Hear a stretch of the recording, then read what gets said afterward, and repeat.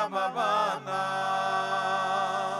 na na na na yamana na yama yamama na na na na na ma yamama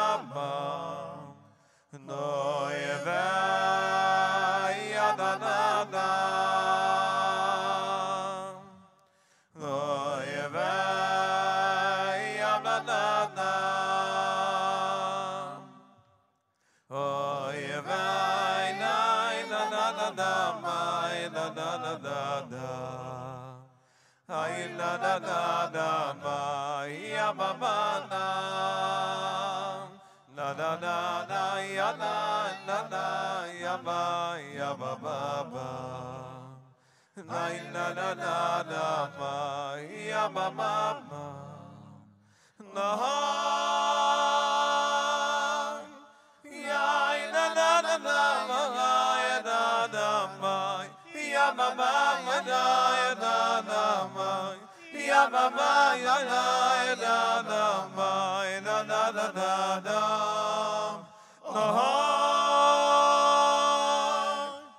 ya na na na na ma ya na na ma ya mama ya mama mama ya mama ya mama mama na na na na na na na na na na na na ya na na na na ma ya ya na na na na ma ya ya ya na na na na ma ya mama mama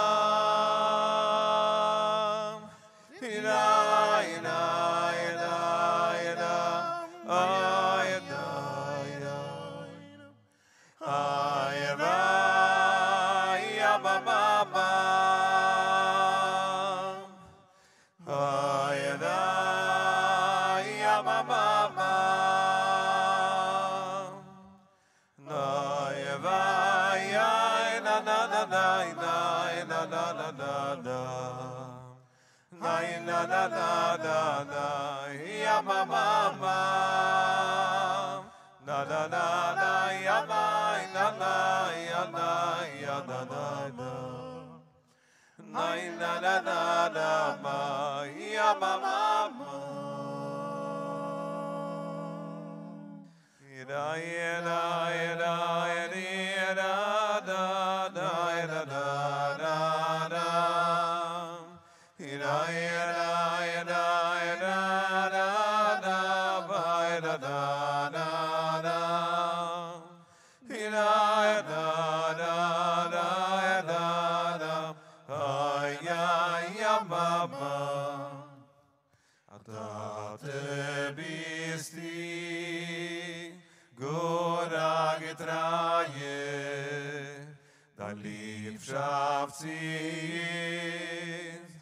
is da heil shaye noch mehr Freunde zog der heilige Baushem als jeder Jid is vadir aben yochid Gesetze sind mir in einem beideitig verschickt sind mir in Goles in der Wüste nicht. Kümmert mir deine kinderlich beten Vadi. Ja, wie nu avor Rachman Rachaim Olaydi. Dein Bejochid bengt noch dir Gewalt hatten jo. Oi, wie lichtig, oi, wie heilig, es ist da gewähnt. Wie der lebt mir noch amol dir sein. Nohai, v'ser zenu aynaini, b'shir chol etzion. wenn wird schon in sehr goyel und du is akron bechol yoim Hakhel mi venegur nishmit breng shoy Moshiach ben Dovid in takke bald wellen jede kimmel vayis migdash jeder Shabbos in Rosh Chodesh v'shtach voiz lefonecho daven iglo kevoid Hashem alle wellen dienen Yira yira yira yira yira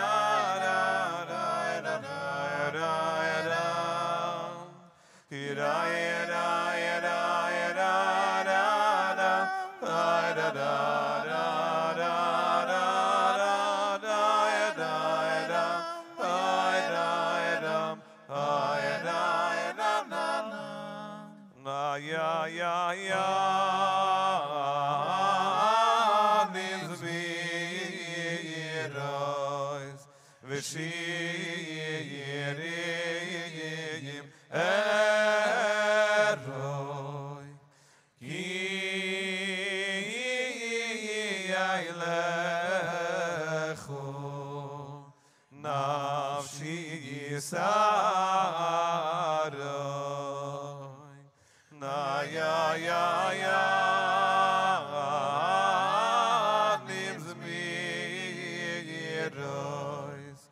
V'shirim eroi ki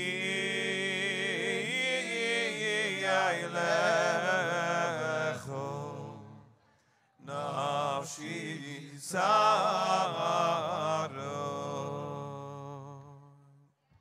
v'nafshi chavdo b'tzeil yodecha das kol rasoyedecho nafshi chavdo b'tzeil yodecho das kol rasoyedecho nafshi chavdo b'tzeil yodecho das kol rasoyedecho nafshi chavdo b'tzeil yodecho das kol rasoyedecho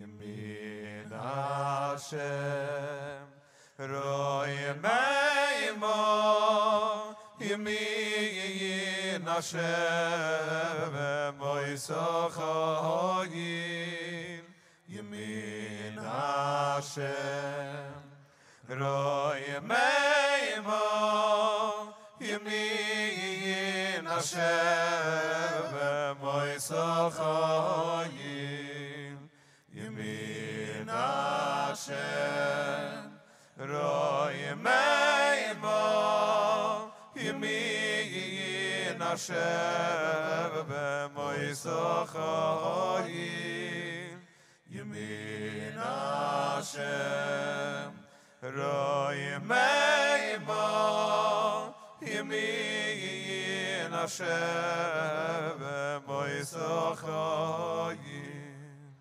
Ira ira dama ya ya ira dama ya ya ira dama ya ya ira dama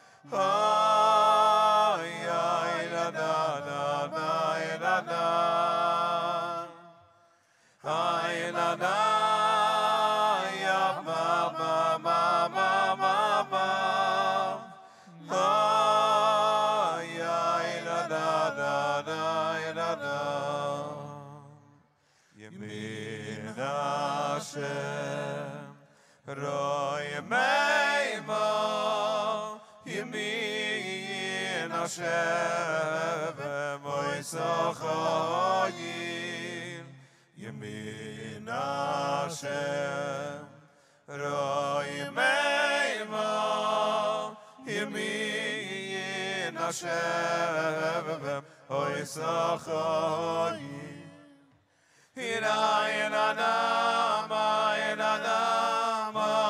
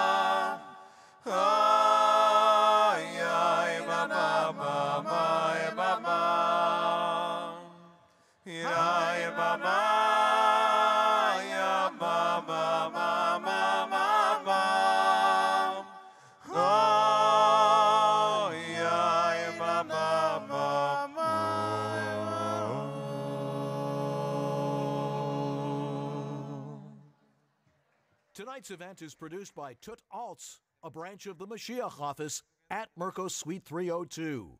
Rabbi Moshe Kotlarski, chairman of the Moshiach office. Rabbi Mendy Kotlarski, executive director, Merkos 302. Executive producer, Rabbi Shlomi Naparstik. Producers, Rabbi Mendel Mintz, Rabbi Eli Newman. Event coordinators, Rachel Korf, Musse Lowenthal. Advisory Board, Rabbi Shais Taub, Rabbi Shmuli Avtson, Rabbi Mendel Roskin, Rabbi Zalman Volovic, Rabbi Aaron Ginsberg, Rabbi Ephraim Mintz, Rabbi Simon Jacobson, Rabbi Mendy Kotlarski, Chani Greenbaum, Yoli Stern of Stage Productions, Avi Deer Visuals, branding and design by Rabbi Schneer Cortez, Sha'amai Chain and the entire team at 321 Motion, Crown Heights Shmira, Yaakov Langer of Living L'Chaim, Beis Rivka Schools, Rabbi Shalom Goldstein, Benny Wolf, Printing, Meshulam Rosenblatt, Mendy Smetana, Vod Printing. Thank you to our sponsors, Moromim Foundation, Yisrael Foundation, Machon Stam, the Cohen Family Foundation from Canada. To partner in events like these, please visit tutaltz.com/partner.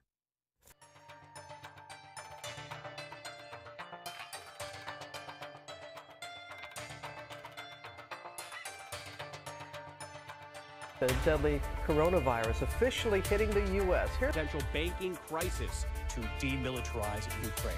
A terrorist attack in Tel Aviv. The disillusionment, the disappointment with the fake gods, the idols that we once worshipped. One idol after another collapses. First we had communism. Communism destroyed itself. That doesn't happen without Moshiach. That is a genuine Moshiach event. More recently, democracy imploded. Secularism is imploding. These are some pretty big gods, pretty big idols. Science has disappointed. Medicine, politics, money, all these things we once thought were true and real and reliable. Gone. They're gone. Nobody fired at them, nobody shot them, nobody destroyed them, nobody even campaigned against them. It simply imploded. All the falsehood came to the surface. We have no more idols. We're ready for God's mission. We're ready to put our trust in Him because it's the only thing that we know now that we can trust. We used to think we knew what life was. Life was traveling, life was shopping, life was entertainment, sports, going to work. And then we discovered, you can live without any of that. And in fact, your life actually gets better. During the corona panic, The experts were saying marriages are going to fall apart because husband and wife are stuck in the house together. Families are going to tear themselves apart because children are not going to school. They're going to be home too many hours a day. It's going to be bloody. Turned out to be the opposite. Divorce went down by 12%. Children discovered that they actually like being home. That family really is where life happens. And no, you don't have to go to the office. So the world has matured. The world has become more sensitive, more humane, more intolerant of unholiness, more intolerant of war. The Rebbe told us this in a very dramatic statement. The Rebbe said, I have done everything I can to bring Moshiach. Now, the one thing left that I can still do is give it over to you, and you bring Moshiach down to earth. It means that the Rebbe, in his years of leadership, has educated us, has prepared us, that we can take over. He can give it over to us. That's a huge statement. So now, it's up to us. What needs to happen? Godliness needs to become natural. It's no longer an exception. It's mainstream. When the Rebbe announced in 1967 that we should have a tefillin campaign, we had no idea what that meant.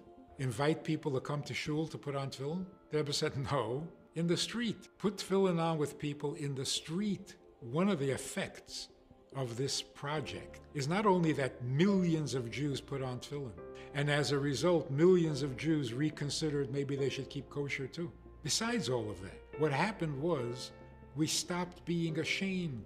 Yes, put on tefillin in the street, in the airport, on the airplane. It became mainstream. Yiddishkeit came into its own. So that is really what Moshiach is all about.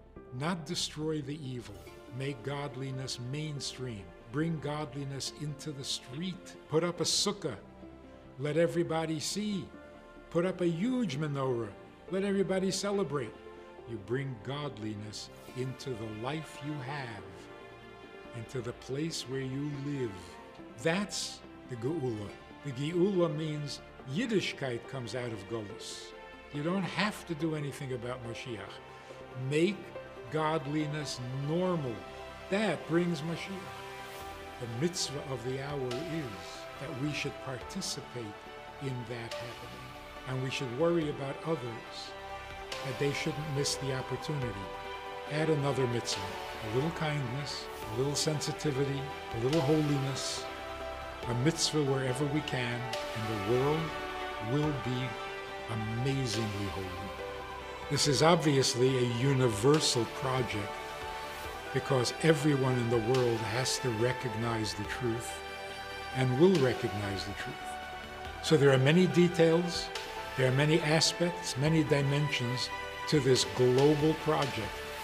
And so we have more information, more teachers, more speakers who will share more information and enlighten us further on how we actually make this happen.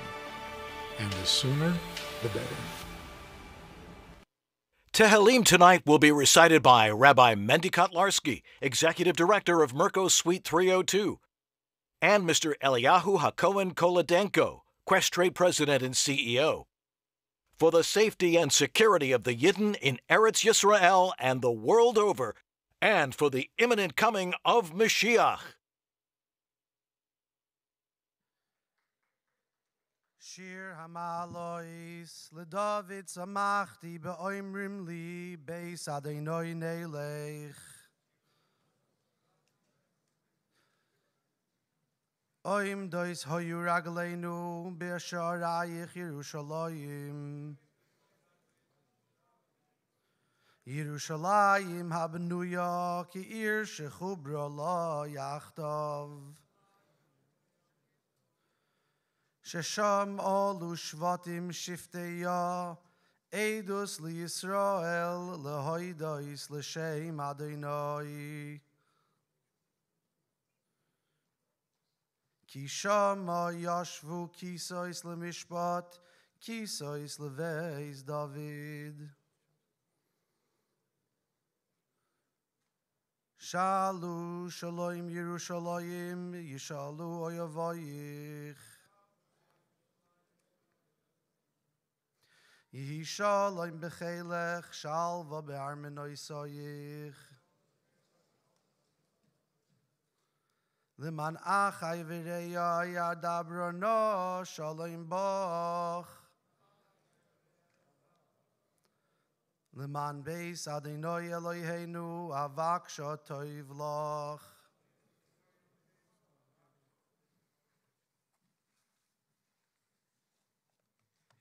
Shiramayla Selechen Asasi Eseini Hayoshvi B'Shamayim Hinei Chein Avadim Hayad Aronehem Kein Ashivcha Al Yad Gvirta Kein Enenu El Aronai Eloheinu Ad Shichanenu Chanenu Aronai Chanenu Kirav Saval Vanuvuz Rabba Savala Nafshenu Halag Hashan Ananim Haboz Legei Yoinim.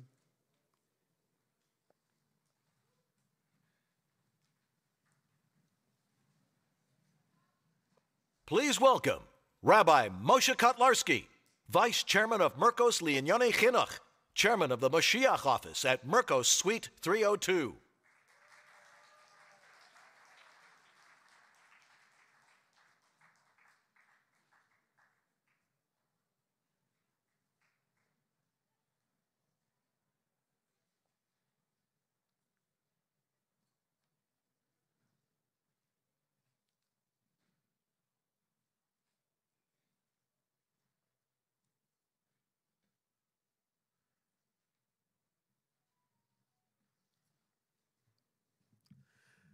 Shus Harabanim B'Shus Kal HaKadosh Morei V'Rabbeisei Ki Meitzeischa Me'eretz Mitzrayim Arenu Neflois.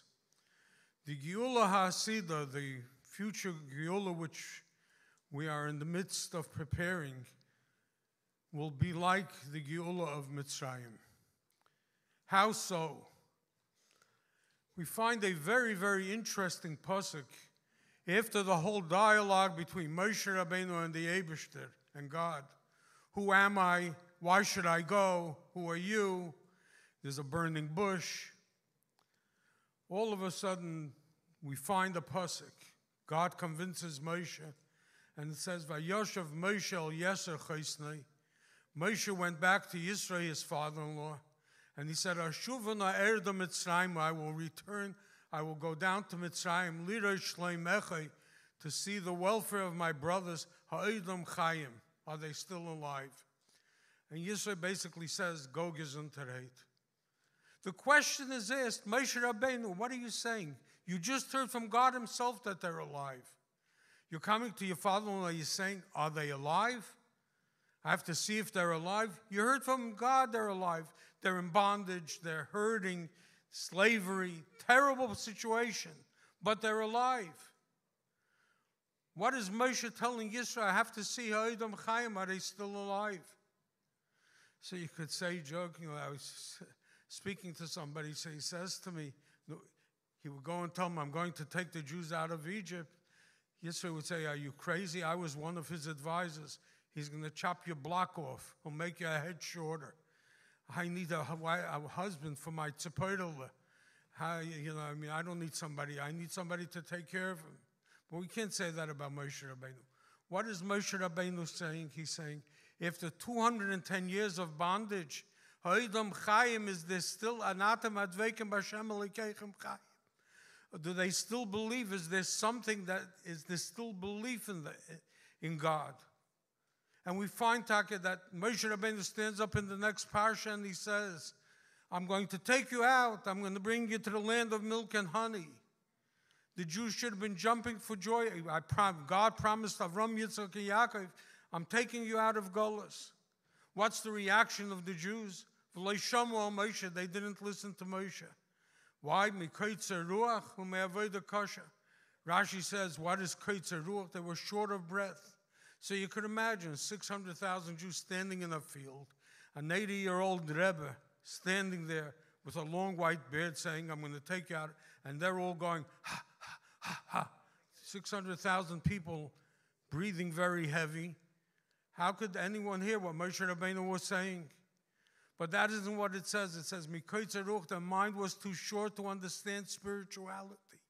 And this was the first thing that Moshe Rabbeinu had to do to bring into the world, was that spirituality. And we find in the next parsha, Pari says, Mi v'mi aholchem, who is going? So Moshe says, B'nareinu b'skeneinu, with our youth and our elders, B'baneinu b'bneseinu, with our sons and daughters, Tzeneinu b'kareinu, with our cattle. Shouldn't the first thing be with our sons and daughters? Shouldn't that be the first thing? No, he says, B'nareinu b'skeneinu is a lesson to us. Moshe Rabbeinu is saying, when the youth, when our children, our grandchildren are holding the hands of their grandparents, are going in the same way that their forefathers went, Avram, Yitzchak, and Yaakov, then it's Chag Hashem Lanu. Then it is a festival for us. And until after Kriyas Yamsuf, that was when there was Vayaminu B'Hashemu B'Moshe Avdei. After all of the Makkahs and everything comes many years later. There's a communist revolution. There's a Bolsheviks. The Frierdiker Rebbe has to work day and night, be imprisoned, be thrown down steps, so that to instill emunah, to keep that flame alive. And the Frierdiker Rebbe said the hardest thing for him was that he sent somebody on a shlichus. He was taken away the next day, never to be seen again. And a day later, he sent someone to replace him. And comes the Holocaust. 6 million of our best and brightest. Auschwitz, Dachauberg, Belsen, Mauthausen. Tzadikei Olam, the righteous of the generations. Hevel, Tinoike, Shel Beis Rabim, Shel Yodu Chet, little children who knew no sin. Taken to the crematoriums. Today, Ani Mammon, they went singing, I believe, the 13 principles of faith. And comes 1950, the Frierdiker Rebbe passes on and goes on high, and the Rebbe takes over the leadership. And the Rebbe says in the first Maimer, this is the Dor Ashri, the 7th generation. This is the Dor that is going to bring the Shechina down Lamata, that is going to end Golus. Set out on a mission then in the first Maimer Yud Shvat Tavshin Yud Aleph, that this is going to end Golus. And he went in to instill emunah in Klal Yisrael. How many people threw away their tefillin after the Holocaust? How many people came to America, the gold in the Medina, and in the pursuit of the almighty dollar, gold in the streets, went to work on Shabbos and threw away all of the values that they had. And in this atmosphere, the Rebbe takes over the Nesias, takes over the leadership. And he says, we're going to end Golus. And what the Rebbe had to do was instill emunah in Klal Yisrael. Instill emunah and bring back that emunah to Klal Yisrael. And what does he do? He starts sending out shluchim around the world, starts speaking, makes America shlichus, sends out Bochrim in 1947, already 46, to go out to the world to find that Jew. And comes Chof Ches Nissan, today's day, and the Rebbe says, I was standing right next to the Rebbe by that Sikha, and when the Rebbe started to speak about this, he started to shake. And he says, I did everything that I can. I'm giving it over to you. But then the Rebbe says, the last line, the Rebbe says, V'chi yiratzin. That should be 1, 2, 3 people that will sit down and are going to find an eitzah, what to do to bring Moshiach. And he said it has to be b'yofan hamiskabel, be acceptable. Eiris the toyo b'kelim the tikkun. Can't be wah, wah, wah, wah, wah. It has to be something practical. And he gave everyone a license. You find a way in which to do it. And a few years ago, it dawned on me, what is the Rebbe giving us? He says he did everything. What is the Rebbe giving to Klal Yisrael, the one thing that he couldn't do? The Shabbos afterwards, the Rebbe spoke about learning Pirkei Avos, which throughout the whole period of time, there was this same system. What is Pirkei Avos? Live a life lifnim mishuras adin. Live a life of Geula. Hakhel atzmai, prepare yourself. The next week he spoke about learning the Inyanim of Geula and Moshiach. Prepare the world for Moshiach. And this went through everything that the Rebbe said, had either a bent on preparing yourself or preparing the world. But what can we do that the Rebbe did not do? He could have done it, but he gave it over to us. And that is to reach each and every Jew in the world, that they should do a mitzvah. It should be a der shekulei zakai. It should be a generation that is fully righteous. There shouldn't be one Jew in the world that isn't doing a mitzvah. There is nobody that doesn't have somebody that he works with, one person, 5 people, 10 people, that you could go over in the morning and say with him, Shema Yisrael, Hashem Elokeinu, Hashem Echad, which is a mitzvah of Achdus Hashem, Tefillah. You translate it, it becomes Limut HaTorah. Put a penny into the pushka, it's Avos Yisrael, it's Tzedakah. There isn't one person in the world. So we have the campaign, one mitzvah at a time. But if you take 10 people and you do these 5 mitzvahs with them, you have 50 mitzvahs. 50 mitzvahs, it's 1,000 mitzvahs a month, 12,000 mitzvahs a year. Within a year, if you have 5,000, 10,000, 20,000, 50,000 people doing it, there shouldn't be one Jew that shouldn't be doing a mitzvah. We have to end goliyus. And the only way to do it is by reaching each and every Jew in the world. And this is what the Rebbe gave us. He says, I need foot soldiers. Not only shluchim, every Jew, each and every one of you. Go out into the world, tell them Moshiach is ready to come. We just have to do the final things are also maybe also done. But it is up to us to bring home the Geula. There will be no Der Hashmini. There won't be an 8th generation. The Der Hashvi, which is us, will bring the Geula. The question is us waking up ourselves, waking up our friends. And it shouldn't become something that is stale, something that the Rebbe spoke about 30 years ago. The Rebbe, and with this all said, that the Barditchev said he won't go into Gan Eden until Moshiach comes. So what did they do? He was standing by the gate. They said Kedusha. He jumped 3 times, and he found himself in Gan Eden. The Rebbe said, what is the Eitzah? I'm going to make a neder al das Rabbim. I will make a vow that I'm not going into Gan Eden until Moshiach comes. Now you have to understand, I don't know what's going on up there, where the Rebbe is, but wherever he is, all the Rabbeim are. I'm sure all the Tzaddikei Olam from all the generations are there. Give the Rebbe a present, 120 million mitzvahs, 240 million mitzvahs, 360 million mitzvahs.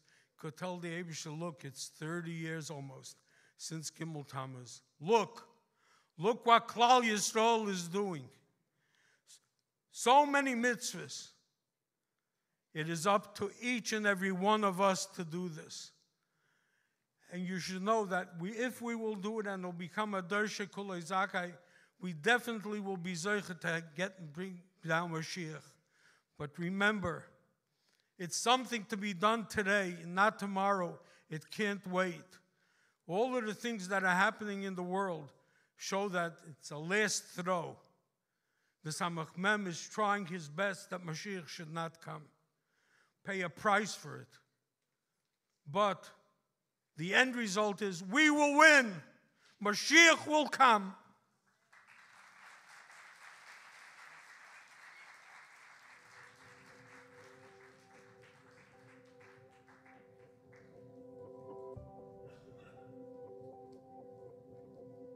As long as Israel existed, the Arab states were always at a state of war. In the mid-60s, President Nasser, who was like the preeminent Arab leader of the time, was already making threats. And they kept calling for the extinction of Israel. They closed the ports, they closed the Suez Canal. 1967, I was 9 years old. My father was a journalist. I saw it through those eyes. I remember the radio was on all the time. I just remember a climate of a lot of crisis. So I remember as a kid, there was a parade in 1967, like Bomer Parade, all the children were outside, and the Rebbe speaking, there are videos of it, very powerful. Alle Brüder und Schwestern, was geschehen sich in Eretz Hakedesh, in Eretz Israel, stehen nicht in einer Lage, wo der Rebbe steht bei Schiffse, und Schiffse seine Brüche und Atzloche und Yeshua, in a vergrößerte Los, gedei sie sollen nach Riss kommen und sie wollen nach Riss kommen, von dem itztigen Maße mit Atzloche. He says that God protects us. There'll be peace in the land. Nesati Shalom Ba'aretz. We have to stand strong. There shouldn't be any fears and any concerns. So Israel decided to take a preemptive strike. Before they attacked them, Israel attacked the Arab countries on all fronts and miraculously won the war in 6 days. Israel tripled after the 6-day war of size, won in a completely miraculous way. The 6-day war represented not just that we survived World War II, that the country where the Jews have now established a homeland is going to succeed. So I think it was a first epiphany that not just we got out of the Holocaust, that we are going to be a very strong country. It gave that confidence that from here on, we are not going to be victims anymore. And that affected the whole consciousness of Jews everywhere. And indeed, we saw that the Rebbe was correct. As much as some were doomsday scenarios, it ended up being miraculous, almost no casualties. And that was what the headline everybody knows. But something deeper was going on. You know, the Rebbe, as a true leader, looked at the big picture and saw the events as being more than just, okay, a war, we've won miraculously, let's move on. He saw it as a spiritual wake-up call. He called it exactly that. And he really called on all of us to do whatever we can to capitalize on it. People everywhere were seeking. People everywhere were interested. Give them what they're looking for. Teach them the beauty of Judaism, of Torah, of mitzvahs. Right then, the Rebbe started the tefillin campaign, even before 6-day war, quoting a verse, your enemies will see tefillin on you, they'll be afraid. So he said, this is a perfect time to make sure every soldier puts on tefillin. So in Israel began a massive campaign to have soldiers putting on tefillin. And then slowly, very much corresponding to events in Israel, the Rebbe began different programs and campaigns, essentially using this as a catalyst, because it's not just about awakening, and now what? Judaism comes down to actions, comes down to deeds. So it was clearly he was turning this into a global movement. Talk about mitzvah tanks. It's a phenomenon you didn't see in the time of the Alter Rebbe, you didn't see in the time of the Frierdiker Rebbe, the previous Rebbe. But in our time, where you could do this, you can go to the city of Manhattan or other cities and blare music and attract people and get them off the street and put on film. It's a method.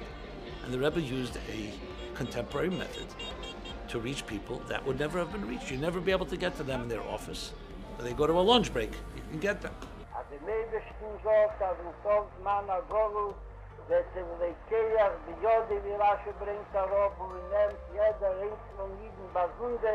Und geht mit dem Basunder in Eretz Yisrael. Nicht war bis sich zusammenkleiden, eine ganze Gitarre, nicht für den Stuhl.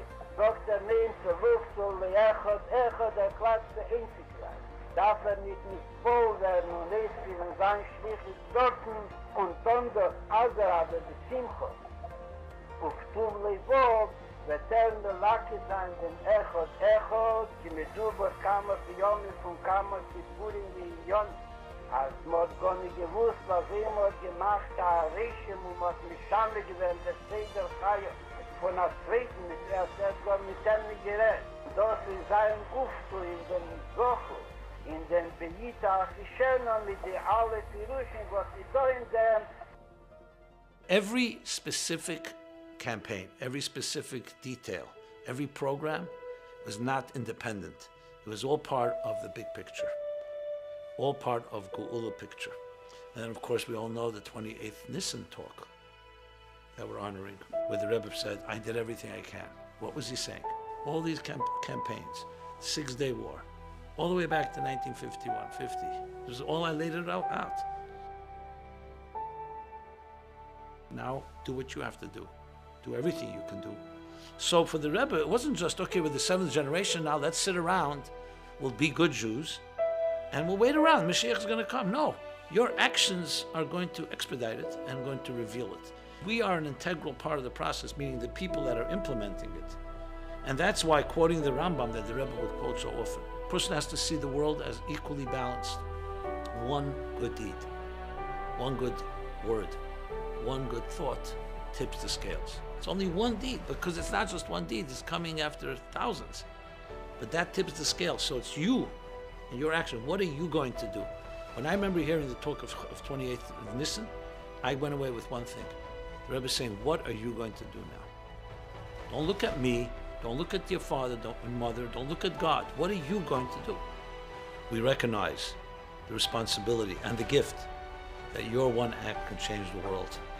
It could be that your act is the one that will tip the scales for all of history and bring that redemption. And every time we behave, we have to think in those terms, that this could be that act, this could be that moment.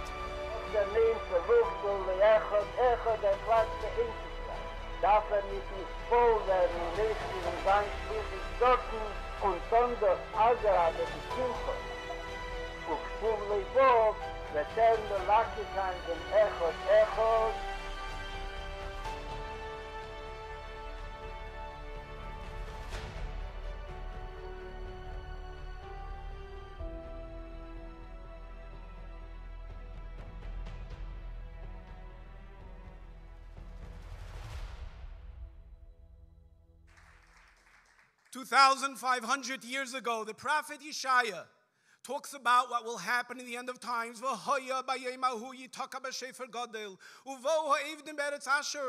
ingathering of all the Jews the world over. To look to Echad Beis Yisrael. Every individual will be lovingly gathered by Hashem, by hand, each individual, and brought to the Geula Shlema in Eretz HaKodesh. This week, hundreds of thousands of Yidden throughout the entire world will be concluding the 42nd cycle of learning the Rambam, the 14th cycle of studying the Rambam one chapter a day. In his final halacha, the Rambam concludes his entire Sefer Mishnah Torah, what will happen in the end of times. And he talks about the ingathering of the exiles, that Moshiach yikabetz nidchei Yisrael. He will gather all the Yidden. Today, this is no longer something we yearn for in the future. It's not something we're looking forward to. It's here and now. The Geula, the ingathering of the exile, is part of our mandate today. Today it's about each and every one of us seeing ourselves as bringing each and every Yid to their Geula pratis. One Yid, one mitzvah. We've brought Geula to their inner essence, to their inner being, preparing them and preparing the world for the ultimate ingathering of the exiles, when Hashem will take every Jew lovingly, each one by the hand, and bring them to the Geula Shlema.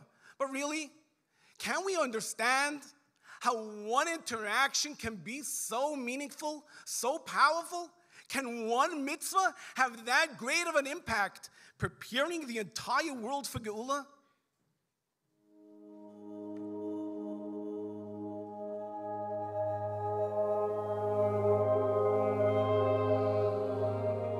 And I remember that day I was driving down Chalmers Street, just 2 blocks from here. And I was at the corner of Chalmers and 2nd. And there I see a nice Jewish boy, just moved into campus, the first week of school where they have nothing to do other than parties. And there I see a boy who I heard from friends might be coming to campus, making his way into the fraternity. We roll down my window.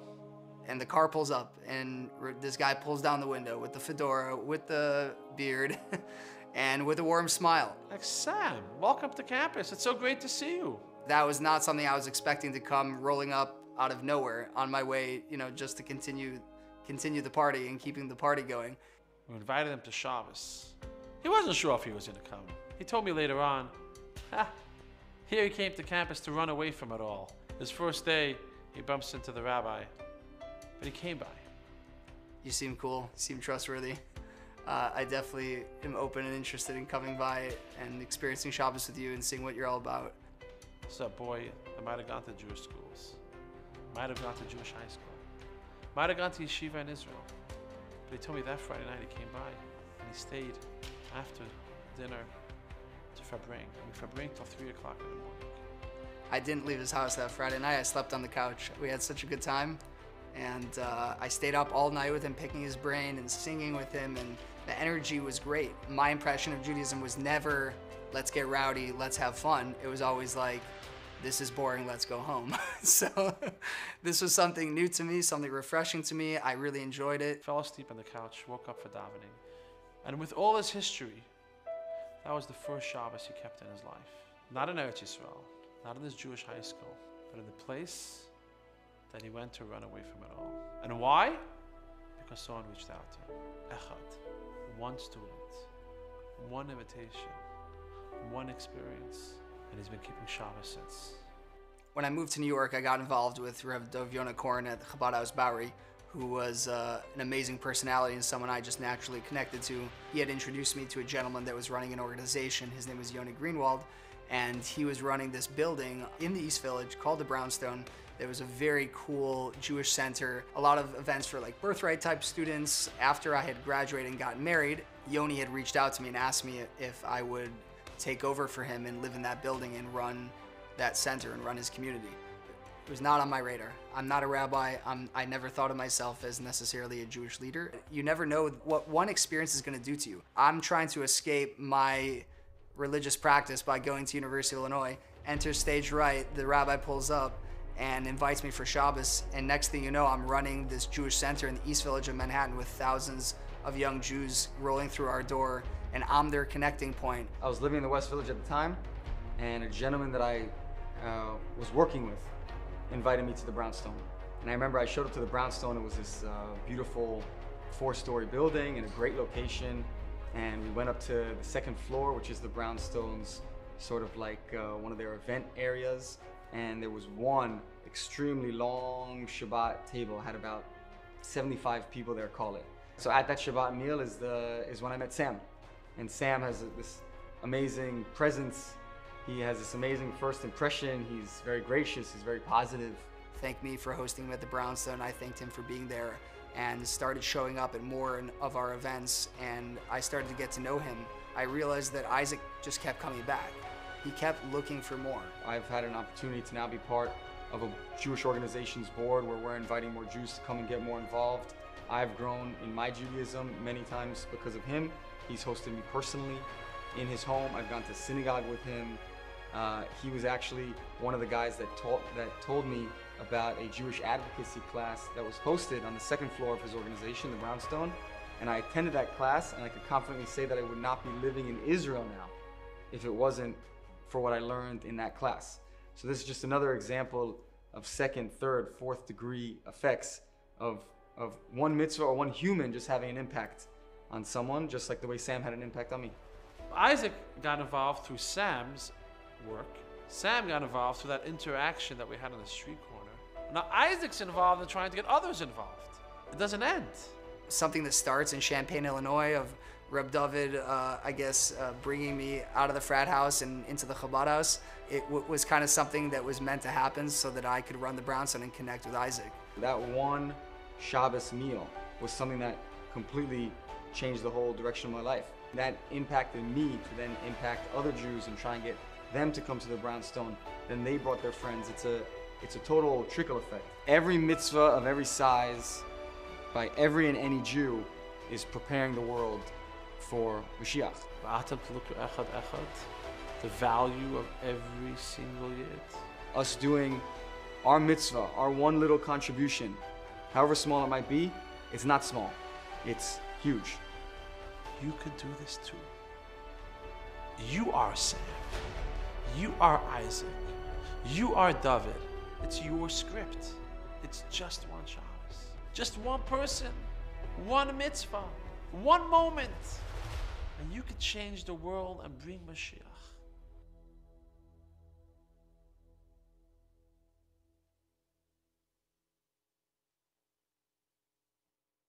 Please welcome Mr. Charlie Harari.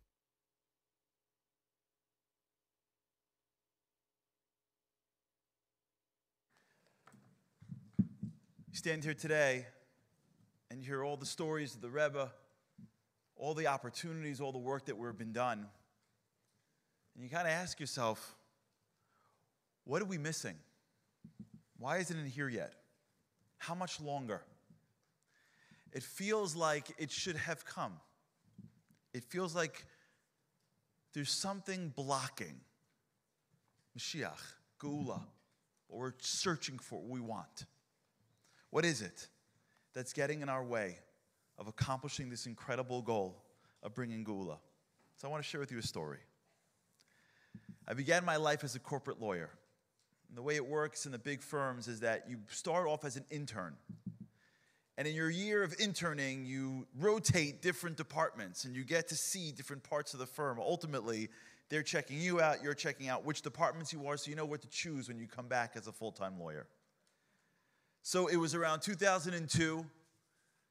This was the time, if you remember, of the dot-com craze. People were starting dot-com companies. And this was just the beginning where it was starting to come to that end. And I was rotating through a group called M&A, Mergers and Acquisitions. And I, because the Abishter runs the world and he's good to me, I was given the following around. You know, what do you do when you're an intern? You get coffee, you follow somebody around, and you pretend like you know something. And I was given the guy who was one of the foremost mergers and acquisitions lawyers in New York. He was considered to be one of the greatest negotiators in the city. And by luck, or my siyata d'shmaya, as I was given to his department, they were in the middle of this incredible negotiation. It made the papers. I can't talk about it, but it made the papers. What was happening was the entrepreneurs started a technology, became a company, and we were representing the investors. And the investors wanted the technology. They knew it was valuable. The company, not so much, but the technology was. And the entrepreneurs wanted the technology, and they were fighting over who would own the technology. So the day comes, and we're prepping in the office. And we're talking, all of us, and he's saying, at the end of the day, it's theirs. And if they push hard enough, we have to give in. And the client's saying, you're right, okay. He goes, but we're going to try our hardest to get it for you. And I'm thinking to myself, what are you going to possibly do? It's one issue. They're going to go for it. They're going to get the technology. Okay, we walk into this beautiful conference room on the 50th floor of this gorgeous building. And he sits down, and they sit down. Can you imagine a big room across from each other? And he starts. And he starts talking about the most random things. The company, vacation days, who's in charge of the website. And they look at him like, what are you, crazy? What are you talking about? And he's aggressive. I want you to have this, and I want to get the website, and I'm in charge of marketing, and who's in charge of vacation? And I'm thinking to myself, what is he talking about? This isn't about the website. This isn't about vacation days. And he's aggressive. And they, all of a sudden, after a while, start engaging him and going, what are you talking about? Why should you get the vacation days? Why should you get the marketing? And all of a sudden, the negotiation becomes all about these other things. And then he switches. And he says, oh, you know what? You're right. You should be in charge of marketing. Yeah, you know what? I think you guys should be in charge of setting the policy for PTO time off. And one by one, he starts giving up all these really relevant but insignificant details. And finally, you get to the end of an hour and a half negotiation, and everybody's exhausted. And they say, what about the technology? And he goes, you're not getting the technology. And they go, okay. And I'm going, no, don't say okay. I can't say anything. They'd fire me. I go, no, it's yours. Just ask for it. And they're so tired. And he gave up so many little things that they didn't even know how to fight anymore. And from the exhaustion, they just stopped fighting and they gave in. They figured it would all work itself out. And they walk away. And I came back to the office and I'm like, I cannot believe what I just saw. It was one of the most masterful moments I thought in my whole career. And I didn't even do anything. It was unbelievable and sad. What are we waiting for? What do we block? What's our block? Listen to the words of the Nesiv Shalom. And he tells us something that is so powerful that I believe is what is holding us back from Geula. He says, Miyom Brias Ha'olam, Hiskorenu Lechavle Mashiach. From the beginning of time, we were ready for Chavle Mashiach, Hagadolam Mashiach, Kodem Bias Mashiach. We knew there'd be Chavle Mashiach. We knew it would be painful. We were preparing ourselves for the pain we have to go through before we get to Mashiach. And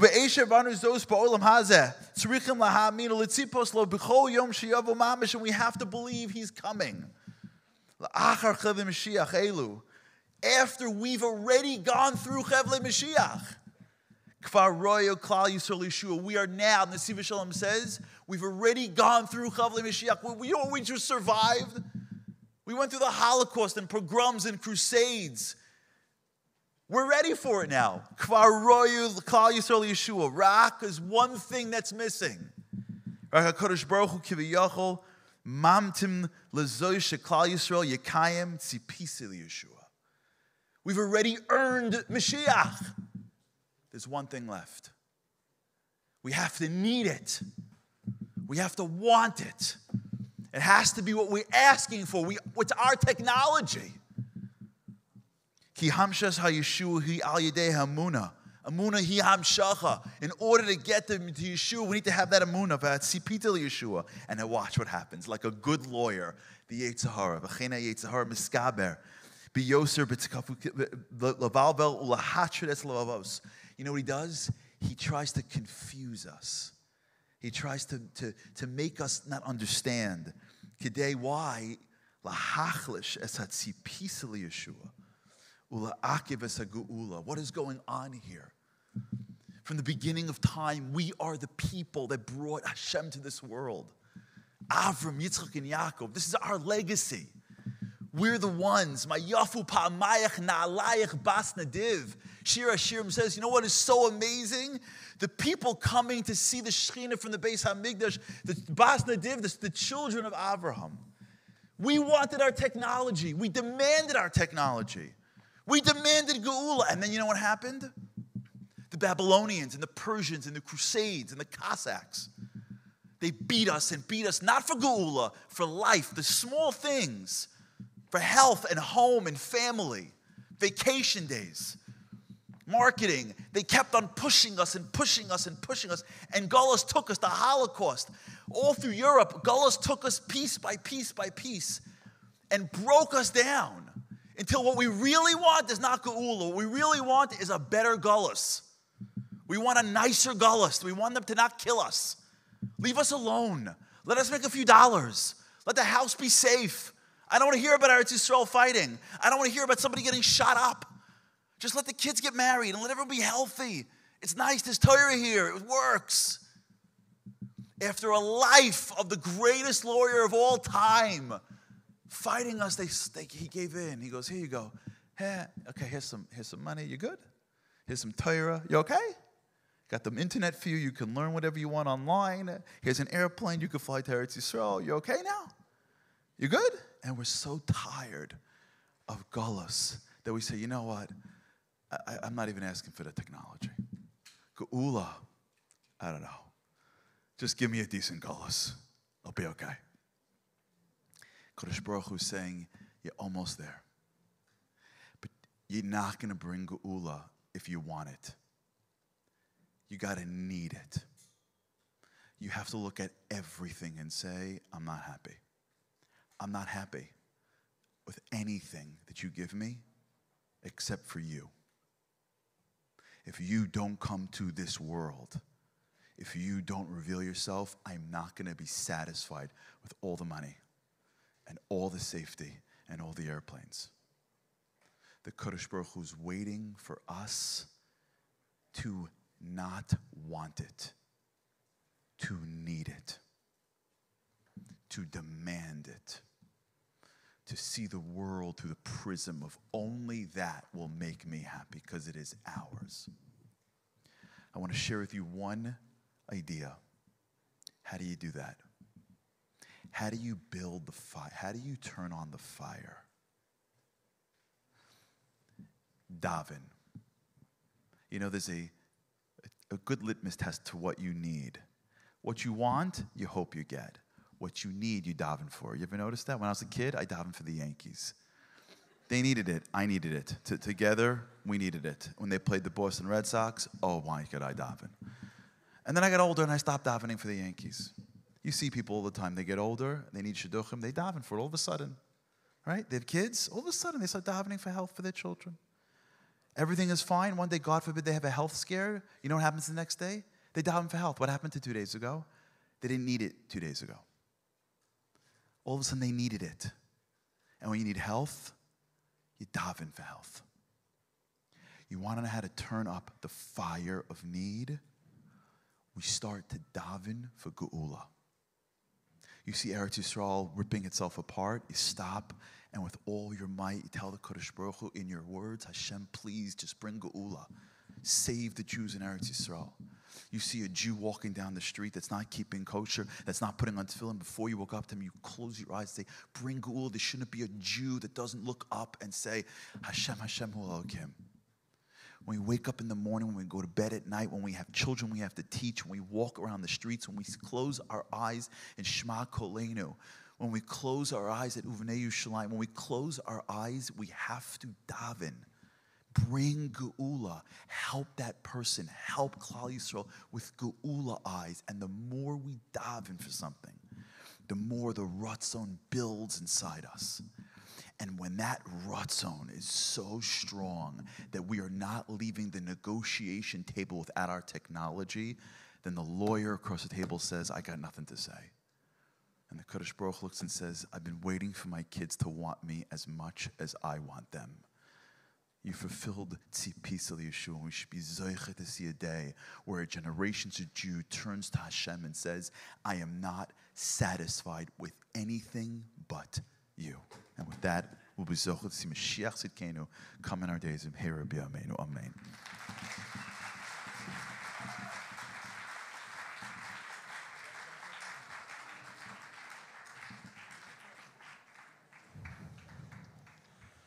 Yifrach b'yom of tzadik v'rav shalom ad liyoreyach. Yifrach b'yom of tzadik v'rav shalom ad liyoreyach. Ay ay ay ay ay ay ay ay ay ay ay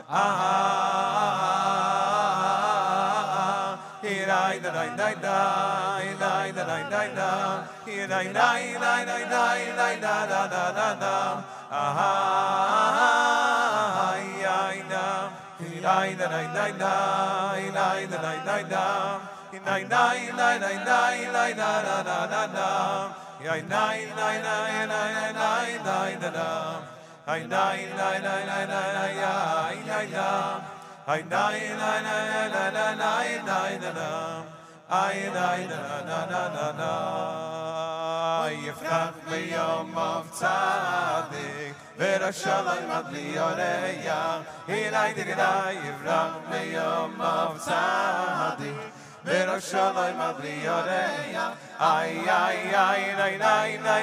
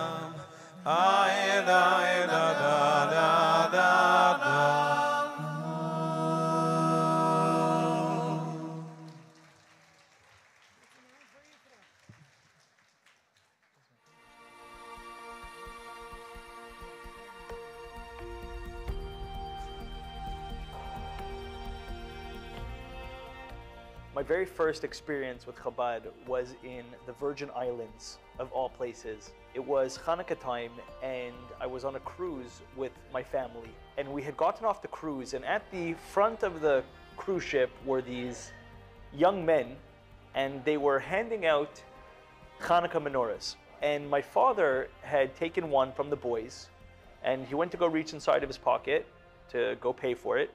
And they said, no, we don't want money from you. We want a commitment. What's the commitment? You must promise to light the menorah with your children every night till the end of Hanukkah. My father agreed. He took the menorah, and we went on our excursion, and then we came back onto the cruise ship that night, and we went for dinner. As always in the cruise ships, the way that it works is you have these gigantic atriums where 2,000 or 3,000 people sit on different levels, and we were sitting right in the middle, dead center of the atrium. The daughter says, "Dad, we got a menorah today from the students in St. Thomas. Let's light it." So she ran to the room, she brought it to the table, and we put it in the middle of our section, and we lit it. We didn't even ask for permission. I'm sure we weren't even allowed to. I remember that within a few minutes, the table next to us, all of a sudden, they had their menorah and they lit theirs too. Within a half hour, over 70 tables took out the menorahs they received that day from Chabad and lit them. And then another one, and another one, and another one, another one, until the entire atrium was lit up with these Hanukkah menorahs. The entire cafeteria was lit with the holiness and the beauty of Hanukkah. In the deepest, darkest part of the night, there was these menorahs that were lit. Sailing away from the harbor in the middle of the Caribbean Sea, you had an entire ship that was filled with the Kedusha, with the Halakite, with the light of the menorah, with the light of the Geula. These all came from these Bachrim. They never even knew what effect they had because they didn't get to experience the fruits of their labor. 5 years later, on Hanukkah, I get a call from a younger man in Montreal, Avram Simmons. And he tells me, "Usher, you'll never believe it." As I started to become more observant, started keeping kosher, putting on tefillin, keeping Shabbos, I decided that I wanted to go to Mayonot, which is a yeshiva for Baal Tshuvas in Jerusalem. The night before I left, I invited a bunch of people that were part of my journey in becoming more observant. I invited them to my house for Farbrengen. And one of those people was named was Avram Simmons. For the last 6 months, I've been learning with a bacher who's heading to yeshiva in Mayonot. And Shabbos, he made a Farbrengen in his house. During the Farbrengen, he stands up and he says, "I want to share with everybody my journey to Yiddishkeit." I decided at the Farbrengen to tell over that story from that menorah from the Virgin Islands. Abraham's face, as I was telling the story, turned white. He said, "Beryl, I was that bacher that gave you and your father that menorah. I was on Shlichus on that island in that year," and both of our minds were absolutely blown how the whole thing came full circle. Henya used to always tell me, and she always used to say, and we lived by this motto, The Rebbe taught us all not just to build an institution, a big center, or only to care about our balabatim, but rather to build Klal Yisrael, a Lammi, each of us in our shtetlach, one by one, and thereby the entire Jewish world. We're here to build the Jewish world. We're here to bring Moshiach. And to see to it that ve'atem to look to le'echad echad Beis Yisrael, that every single individual Jew, no matter where they are, no matter what stage they're holding in life, to make sure that they are brought closer to Yiddishkeit, that is what will bring Moshiach. It's the very small act, the one mitzvah at a time, the one Jew at a time, the one effort at a time. You never know who you're about to touch. You never know what that will change in their lives. So my message to all the great people that are doing this, and my message to the Fettermans and everybody around the world is that keep on doing the great work that you do, because without you, I wouldn't be sitting here today to tell the story. Our one mitzvah, our one reaching out to another Yid has the potential to be Machriya Sakaf. You have the koyach, the infinite koyach of HaKadosh Baruch Hu to be able to bring Moshiach b'Poel Mamish.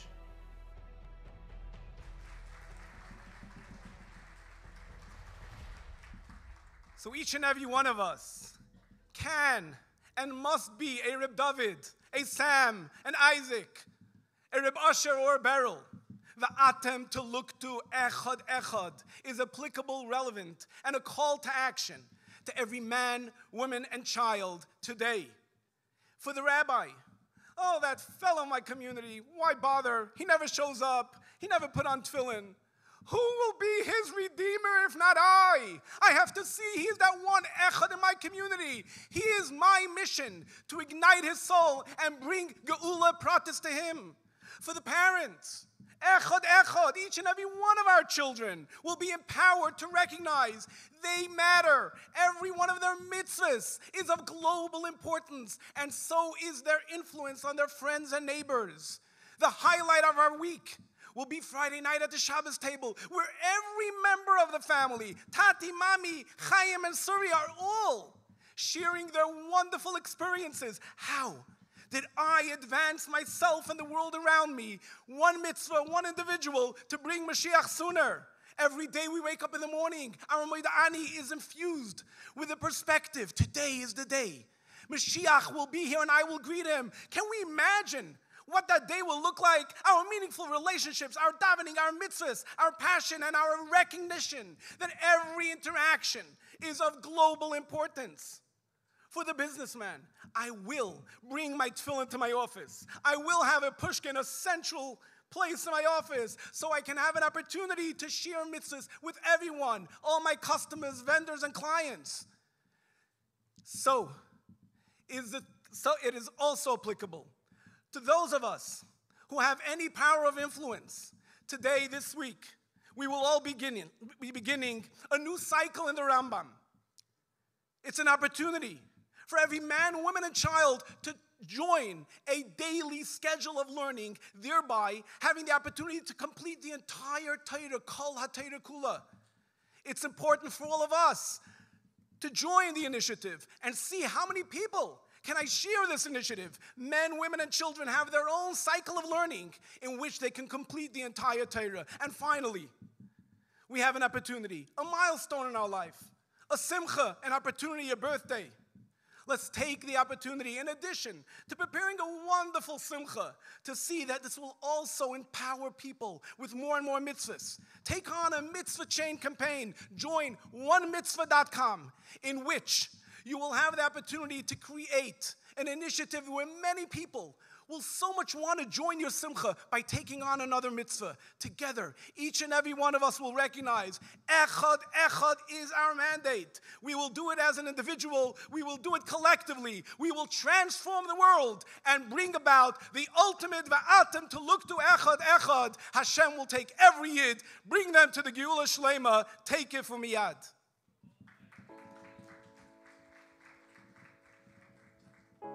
If you are listening to this right now, I want you to know, you don't have to be a shliach. You don't have to be a rav or a rosh yeshiva or a teacher. You have to be you, the organic you. Share one kind word with someone and you could change their life. Stretch out your hand, a helping hand, to someone in need. You put on tefillin, encourage someone else to do so. You start a class, you learn something, you learn with someone else. We bring Moshiach closer by doing that one mitzvah. How can I bring a mitzvah to another person without an agenda? Just bring them a mitzvah. Va'atem to look to echad. If you love making kiddush, share it with somebody. Teach them how to make kiddush. The world right now needs every person in their own capacity to go out and give of themselves.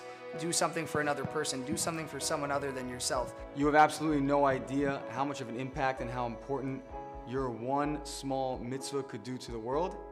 Any Jew, every Jew of every ethnicity, every background, every observance level. One Jew doing one mitzvah, one person at a time. That one flame that we light, we never know how far and how impactful and how deep it can penetrate into another person's neshama. Just one mitzvah. Share a mitzvah, just one mitzvah. Bring Moshiach closer. We are going to bring Moshiach together, one person at a time.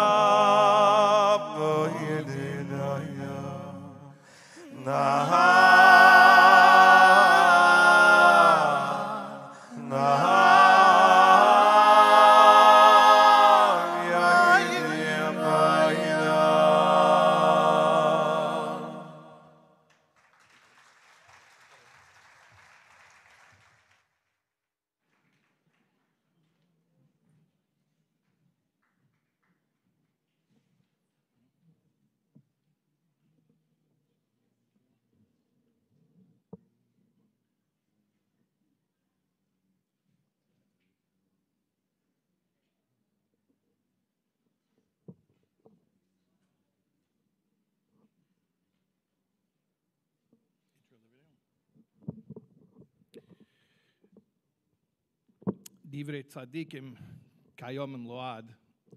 The words of the righteous are eternal and timeless. We're going to watch a short excerpt of the Rebbe's words on Chof Ches Nissan Tavshin Aleph, 1991. And we should have in mind that this is not a recording of something that was said decades prior to today, but something that exists eternally and in the present moment. And if we can try to focus and take these words to heart, having the intention that the Rebbe is speaking to us right now at this moment with this message today.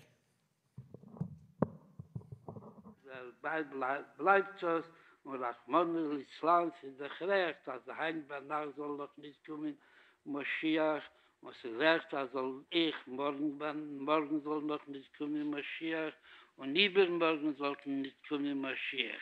Und mit Schreitag und mit Esam soll schreien auf Mose. Und Hulu, immer wohl geschrien mit Hanemes, und wohl gemeint mit Hanemes, ist eine sichere Sache, als Moshiach wohl schon lange gekommen, zusammen mit der Gula Amitis war schlimm. Was ich kann noch tun, du weiß ich nicht. Warum Altz, was ist getan, bis ist der Hakhel, weil Lorik, sie gar nicht der Reise von mir geblieben in Golus. Und was noch mehr, wir ist geblieben mit der Gol in den Golus, bin ich mir echt, wenn geht zu Avedes Hashem. Und kommt über Kama Pomin. Mir ist eins gesagt, was ich kann noch tun, ich gebe das über jeder von euch und tut alles, was ihr kennt und seht, Robbling Moshiach, denke von Yad Mamosh in der Neben der Unionen-Tlake von Eris, der Teo, aber den Kehlen, der Tikkun, und wir hier rotzen nach Sovkov-Sov, sollen sich gefühlen 10 Nieden, was werden sich einnackschen und sagen, dass sie muss nicht werden. Bei den Nebensten ist das damals das Amt Sheyerefu, ושלח צלב עינינו לחטאינו ומחלתנו, ist eine sichere Sache, der Rebbe wird darauf bringen, der Gula Amitis war schlimm und Teke von Yad Mamos und auf der Meise, was sich kann noch tun in dem, auf zu gern machen, jeden von euch auf Verschliech, auf Zdoke, und wir hier rotzen, aber ich habe und alles, was ich kenne, und ich kann nur haben, tut alles, was sie kennt, und wir hier rotzen, also unser Gefühl zwischen euch, auf Kolponel 1, 2, 3, was Allah nicht zu geben, was man soll tun, und was er soll tun. Weet we hoe ik dat we zullen uitspielen en zal zijn teken voor mij. Mamos, we met de simcha we toevelen wo.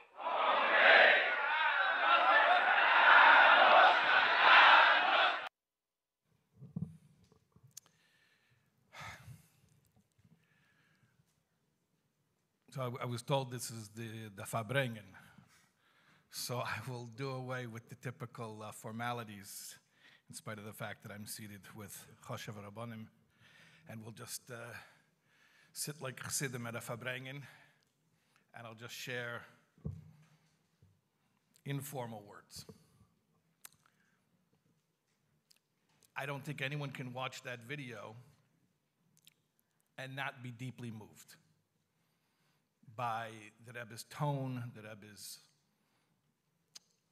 emotion. It's intense to watch, and indeed, people who were there, very few people were there. It was not such a big crowd at the time, but those who were there were taken aback. You might even say many were disturbed. What does the Rebbe mean?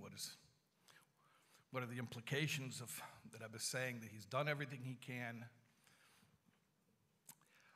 Personally, I can tell you that I was only very, not only I wasn't there, I mean, I'm from Chicago, I didn't grow up in Crown Heights, and I was only very tangentially aware of what was going on. It wasn't, you know, Charlie mentioned earlier, I love Charlie, by the way, he mentioned davening for the Yankees. Yeah, Charlie's still here? Okay.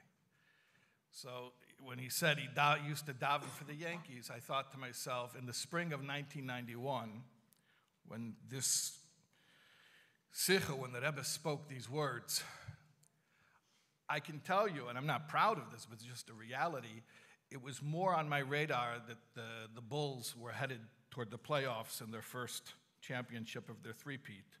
That was more on my radar than the fact that the Rebbe said what he said on Chav Ches Nissan Tavshin Nun Aleph.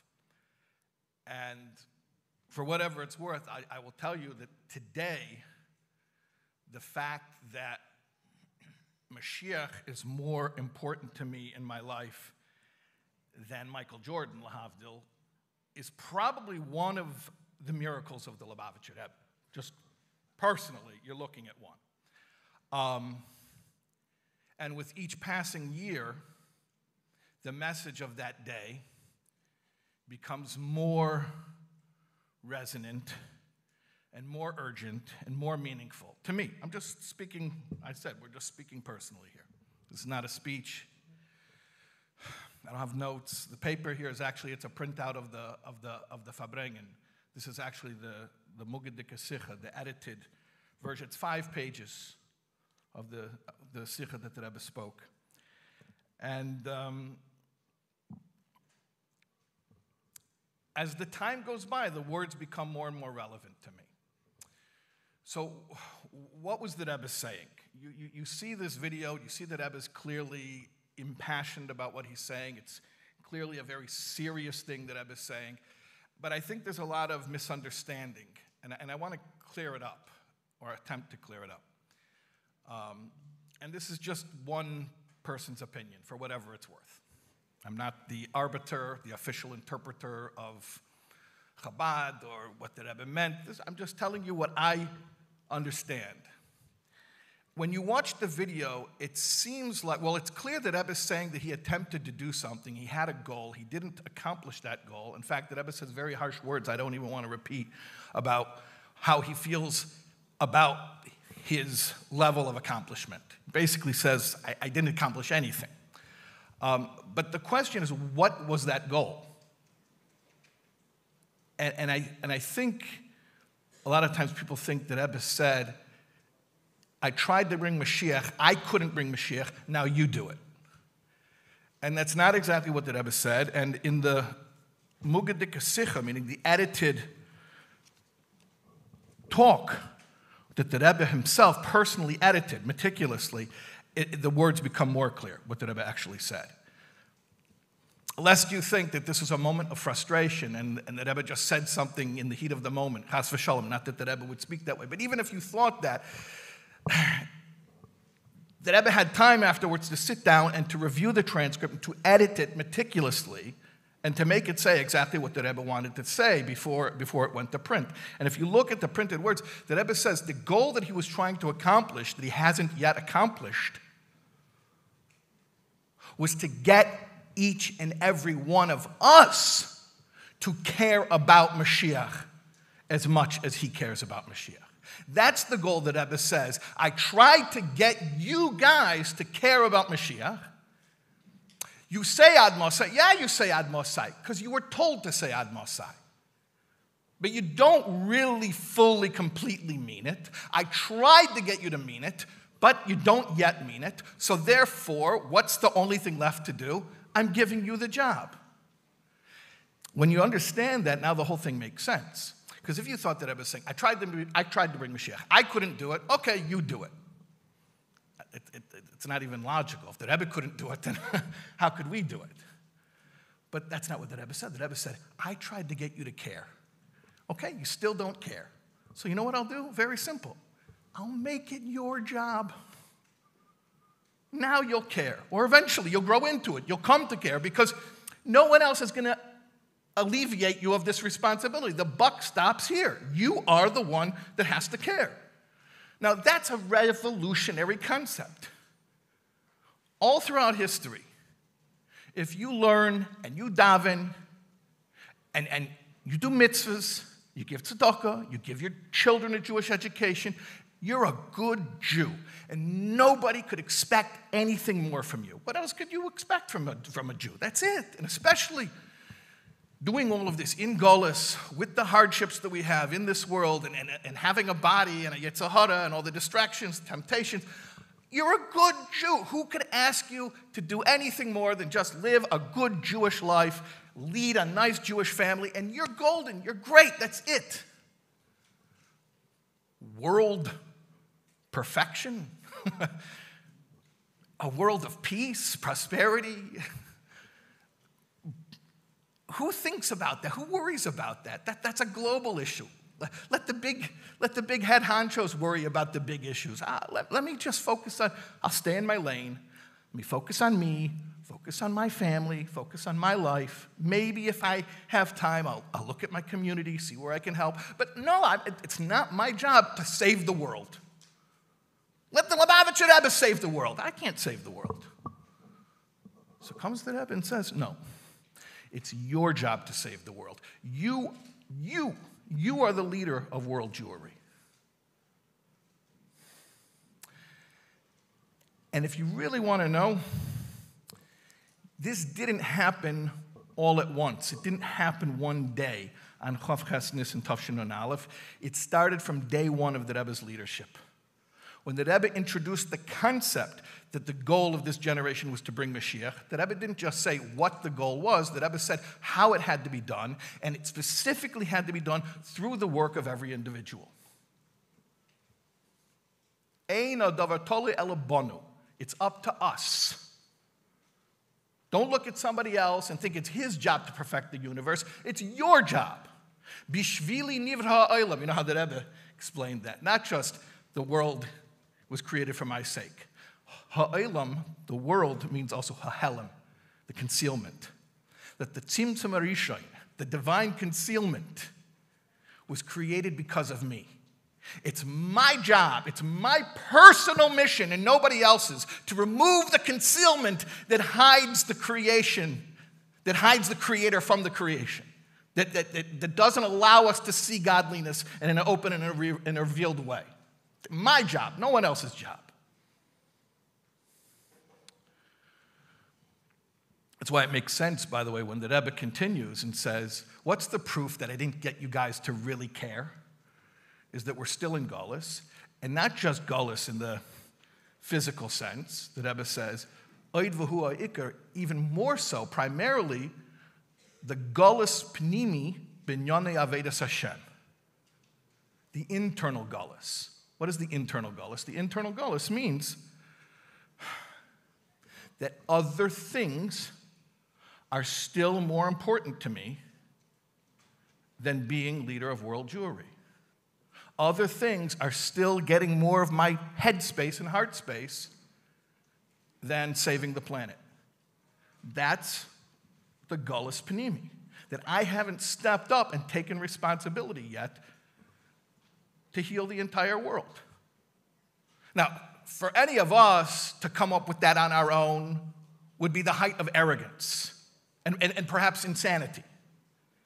But we didn't come up with this. In fact, we didn't want it. The Rebbe put it on us and identified us as having this mission and said, you've got to be the man or the woman.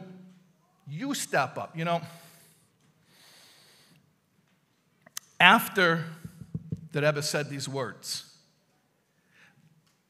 then the Rebbe said, there's another piece where the Rebbe spoke again. And the Rebbe said, and in order to hurry along what I spoke about, I'm going to do my part and I'm going to give $1 to each individual to make them a shliach mitzvah. I think a lot of people overlook the importance of that follow-up. First of all, clearly the Rebbe didn't just retire, because right after it, the Rebbe says, now I'm going to go give dollars. So the Rebbe's still working, clearly. Okay. But what is the Rebbe still working? What is the Rebbe still doing? I'm going to give dollars. Okay, dollars for what? A souvenir? No, the Rebbe said, shliach mitzvah. Shliach mitzvah. The Rebbe gave dollars to deputize people. Here's the dollar, tag, you're it. Now it's your shlichus. And shliach shel adam kamaisai. The Rebbe used to say that all the time, and the Rebbe would add the Alter Rebbe's words. Mamash. When you become deputized by someone, you become literally that person. The Rebbe even said that the gematria of shliach plus 10, which is the eser koiches and nefesh, the soul powers, our intellect, our emotions, is the gematria of Moshiach. So shliach each individual emissary, and every Jew is an emissary of Hashem, plus their 10 soul powers when they're completely engaged intellectually and emotionally, they are Mashiach. Or like the Rebbe brought, the Mo'er Einayim, the Chernobyl Rebbe used to say, that the Yechida Shebenefesh, the core essence of every Jew, is the Nitzutz Shel Mashiach, is the spark of Mashiach that's in every individual one of us. So this was the Rebbe's project. The Rebbe's project was not to bring Mashiach, but to get us to take up the task, the responsibility, the mission, the calling, that we individually, each one of us, has to be the one to bring Mashiach.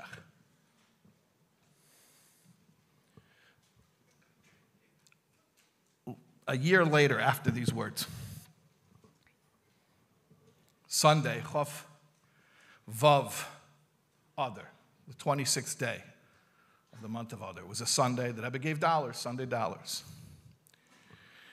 There was a Jew from Toronto who came to get $1 from the Rebbe, and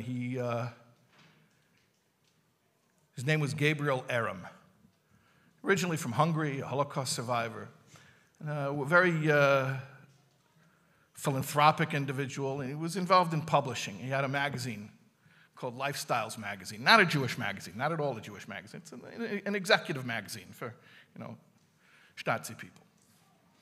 And surprisingly, they were doing an article about the Rebbe, not a Jewish magazine. And Gabriel Aram was doing an article about the Rebbe. Why? In honor of the Rebbe's upcoming 90th birthday. The Rebbe's birthday, Yud Aleph Nissan, so this was Tavshin Nun Beis. It was, like I said, the 26th of Adar, so you're talking about a little over 2 weeks later would be the Rebbe's 90th birthday.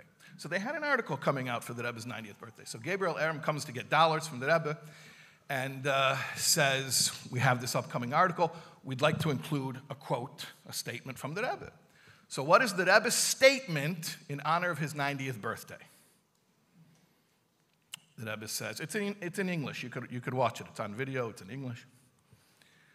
The Rebbe says, 90, right? The Rebbe's turning 90. 90 is tzaddik, right? In Hebrew, each letter has a gematria, a numerical value. So 90 is tzaddik. And this is an indication that every single Jew can be a tzaddik. See what happened? This Jew comes and says, Rebbe, we want to make an article about the Rebbe. We want to pay tribute to the Rebbe. We want to talk about the greatness of the Rebbe. And the Rebbe flips it on him. No, it's not about me. It's about you. I'm the tzaddik? No. You're the tzaddik. Each and every one of you is the tzaddik. It wasn't a one-time thing, by the way.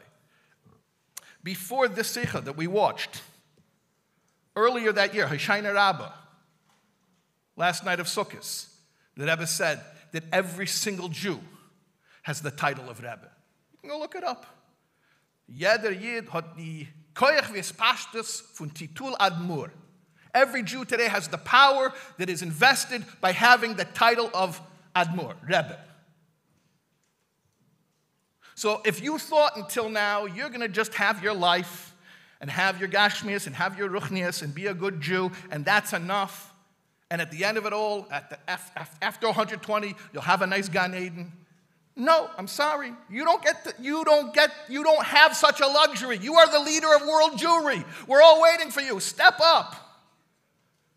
It's not the Rebbe's job. It's your job. You look to your left, you look to your right. No, the buck stops here. It's your job. You're the tzaddik. You're the Rebbe. And that was the revolution. So what does that mean? These are lofty words. Practically speaking, it means that Mashiach is deeply personal. That when I think of my life, when I think of my story, each one of us has a story. Each one of us was born into a particular family at a particular time, had a particular upbringing. We went through different challenges. We had good times. We had hard times. You know your story.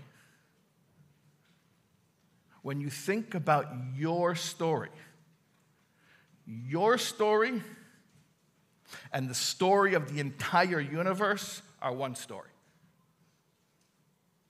And they have one destiny. And your fulfillment, your accomplishment as an individual is the exact same idea as the perfection of the entire universe. In fact, the entire Seder Ishtalshus, because Moshiach isn't just for the physical world, Moshiach is for every olam. So your entire life is about the perfection of all the olamais. Is that grandiose? Yeah, it's grandiose, but we didn't think of it. The Rebbe revealed it about us.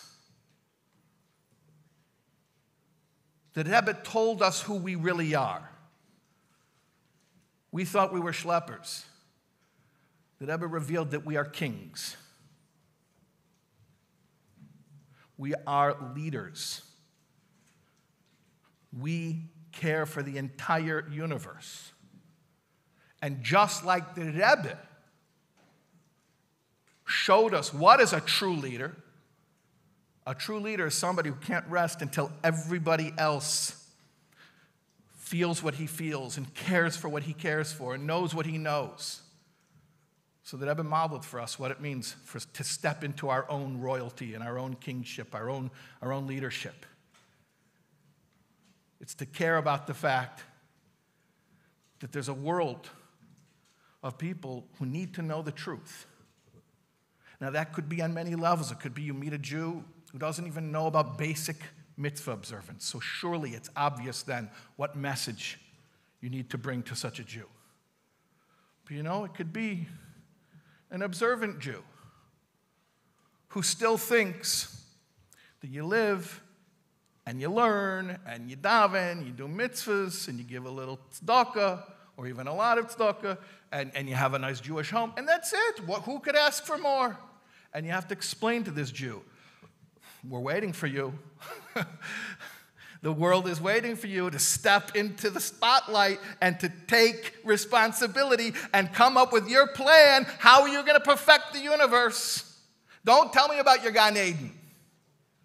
Like Rabbi Kotlarsky said earlier tonight, that Levi Yitzchak Berditchever said that he's not going to go into Gan Eden because he's going to wait to bring Moshiach for the rest of us down here. And that's what all the tzaddikim always pledged. That's what they always cared. They didn't want their own paradise, their own reward. They wanted to make it good down here.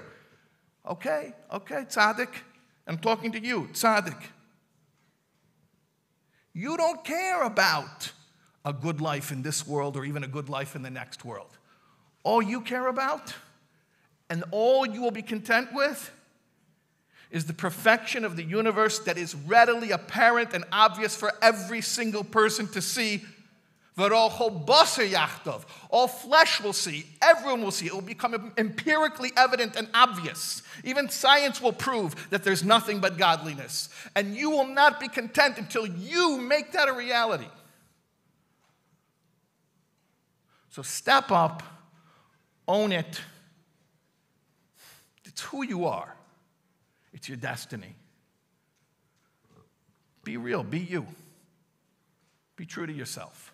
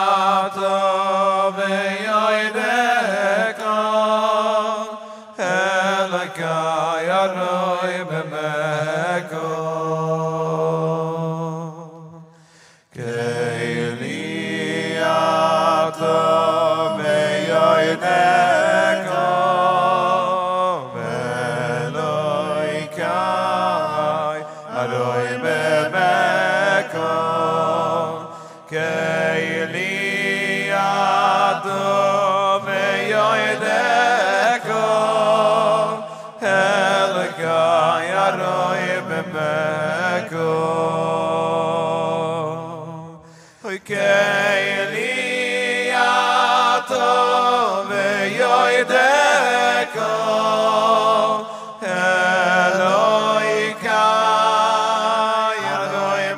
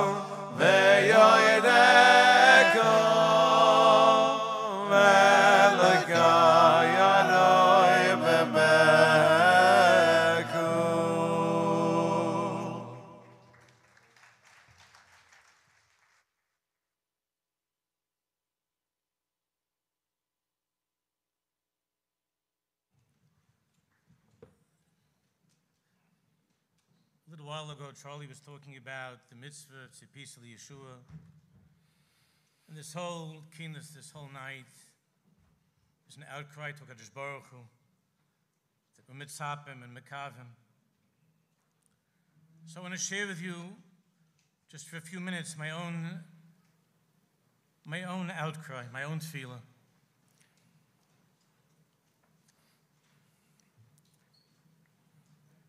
The Rebbe Magid Schlusi Yeleinu, there came a time in his life where every single talk that he gave, every single pasuk that he opened up to in Chumash, he was saying all kinds of remozim, hints, gematrias, Rosh Tevis about Mashiach. Everything was Mashiach, everything was Geula. And his heilige brother, Rebbe Yitzchak from Square, asked him, what is going on, what's happening? And the Triska Magid said, what can I do? Every single time I open the Chumash and I look inside, every single time I look inside, every single pasuk that I open up to,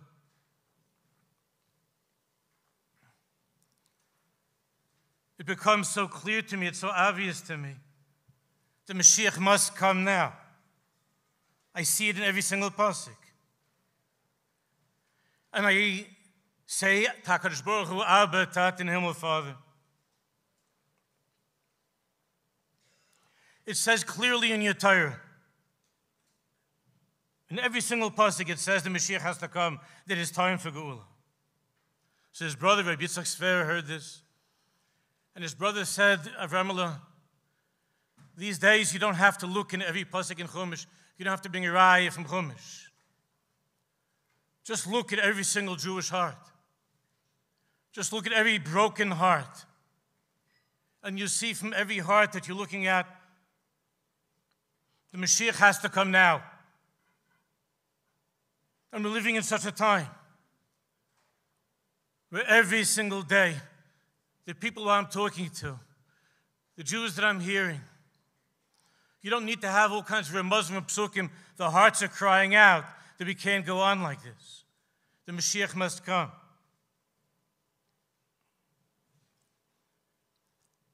I would say 50 years ago or so, I was by the Rebbe, I was here for Slichas. And I went shopping a little bit on Kingston Avenue in this farm store. And they bought an old copy of the Pri Tzaddik from the Kohen from Lublin, Reb Tzaddik from Hakhel from Lublin. And I was looking ahead to Rosh Hashanah, and there was a sentence that I saw that changed my life. Reb Tzaddik writes, "K'moishe shamanim Rabbeinu HaKadosh Mishbitza," that I heard from the Holy Rabbi of Ishbitz. Shemizman his galus Asik Abal Shem Tov HaKadosh Ba'olam.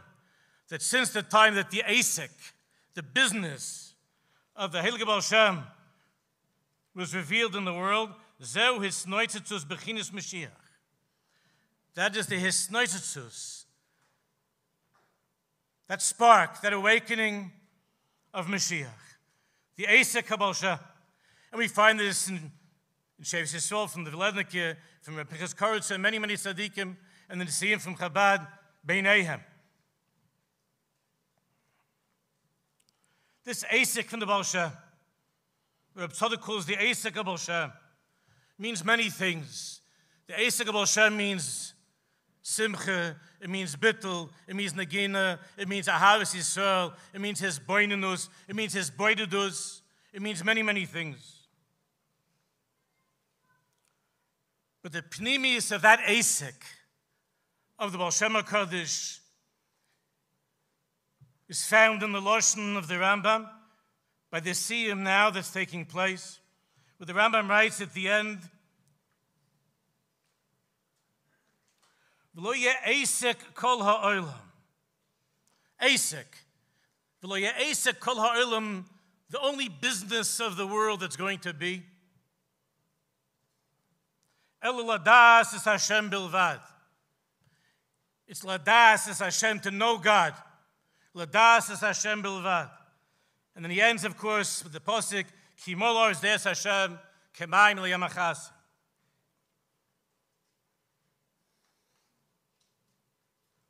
Ladas is Hashem bilvad. Ladas is Hashem, like we learned in Tanya today in Beis. The das of the Rayim, hymn of Moshe Rabbeinu, that's inside each and every one of us. Ladas is Hashem means das is his kashrus, is connecting, is a deep connection. Ladas is Hashem bilvad. And that doesn't only mean knowing Hashem, but it means recognizing and knowing the Hashem, the Lakus, in every single person that we meet, in our own children, in each other, husbands and wives, parents and children. The Alter Rebbe, look at the Torah and Acharei Mos, asks, how is it possible? What does it mean to do tshuva? Tshuva means to return.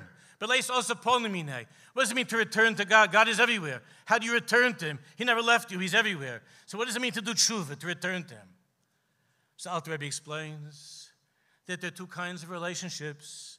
There's panim al panim, and there's achor ba'achor. We know this from the Ksavim.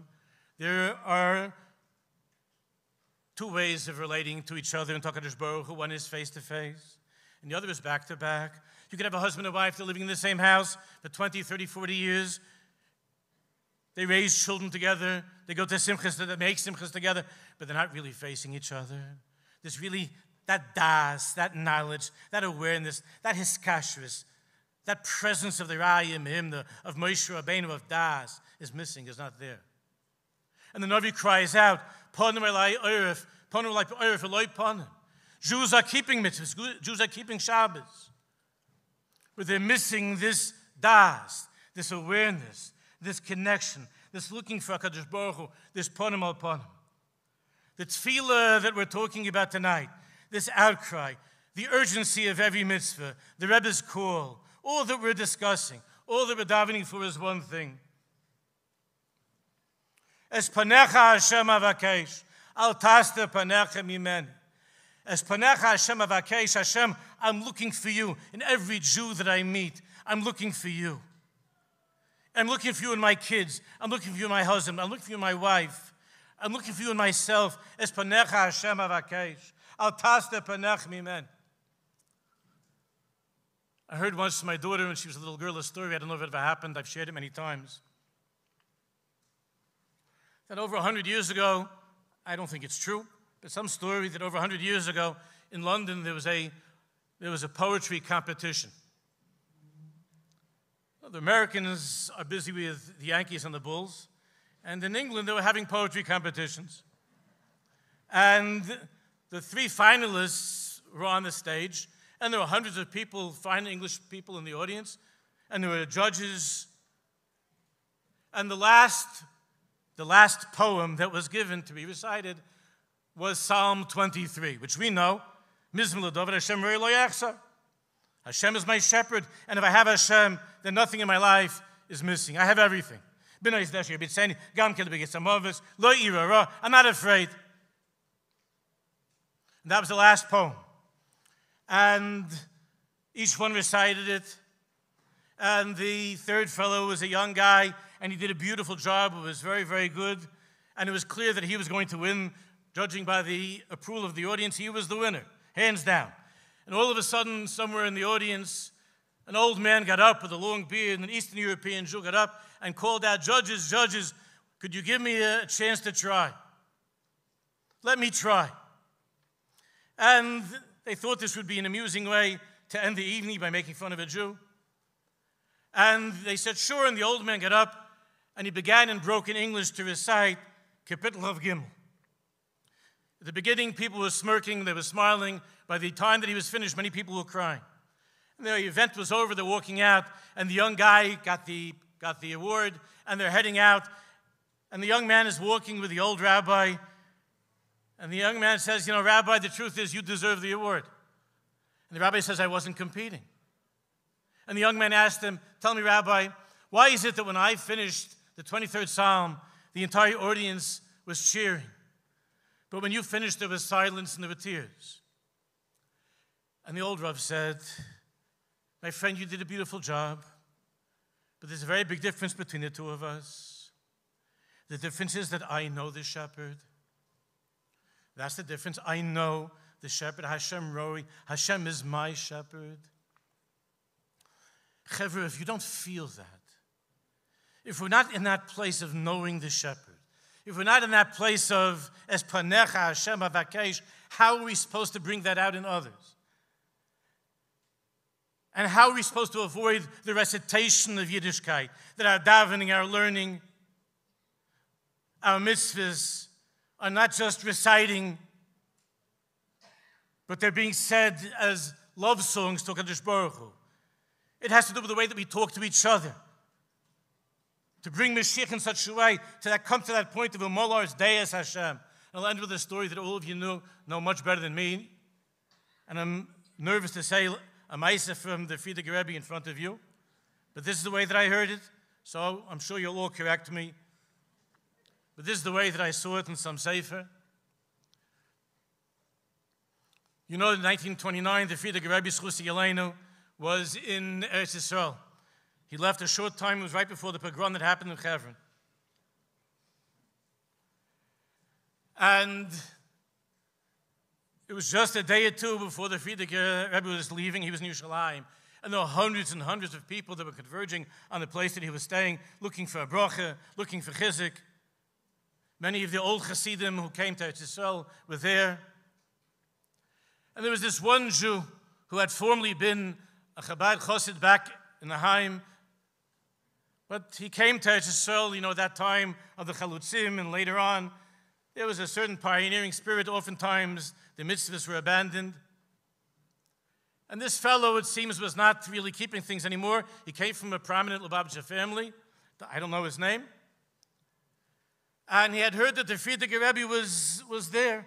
And it happened that that street where the Rebbe was staying was the place through which he would pass in order to get to work every day. But now he was afraid. He saw all the Chassidim there, and he was afraid somebody might recognize it, even without a beard. And he was walking around in a pair of shorts and sandals.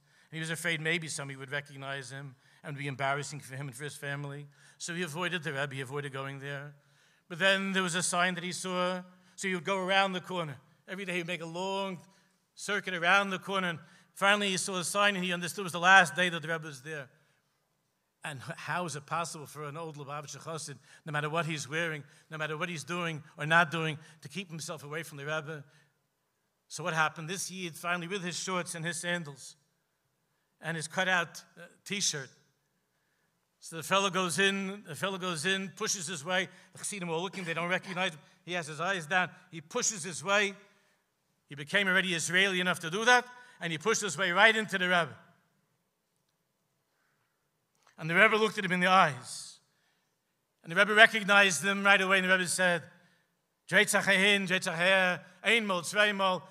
We make circles, we go around, we draw around once, we draw around twice. A saif in the end, but der Sicher kommen. In the end, everybody comes back. In the end, for sure, I knew you would come. Dressed this way or dressed that way. But in the end, I knew you would come. Chevra, we're draying a hin and a hair. The day is coming. Hina yom and boim. And each one of us is going to be Zoche Bez Hashem to look at Mashiach in the eyes. It's happening. That's what we're talking about. That's why we're here. It's happening. And we're going to look at Mashiach in the eyes. And Mashiach is going to smile and say, you wandered around so many years. But I knew in the end you would come back. Our job is not to wait for that day. Our job is, Umolar is Deis Hashem now. To fill the world with Deis Hashem. So each and every one of us will be proud to look at Mashiach in the eyes and to be zeicher for that day. Ki ayin v'ayin yiru. B'shuv Hashem tzion. B'gul Hashem amitis. Amen v'amen.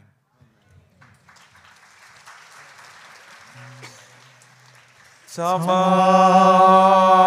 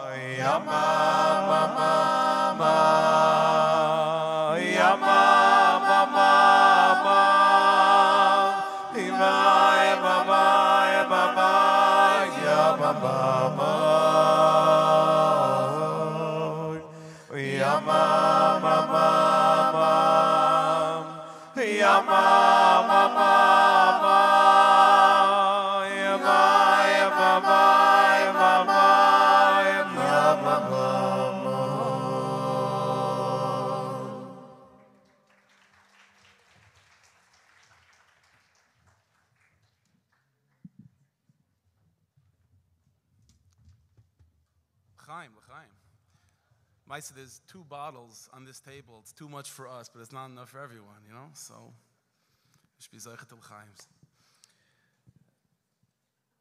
right, so you know,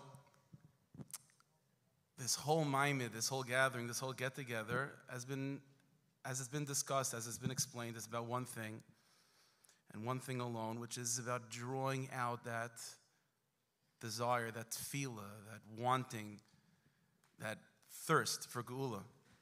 And I'll tell you the truth, and it's also been mentioned that there is miniyas, there could be some obstacles along the way that we have to break through, we have to go over. And so I'll tell you something.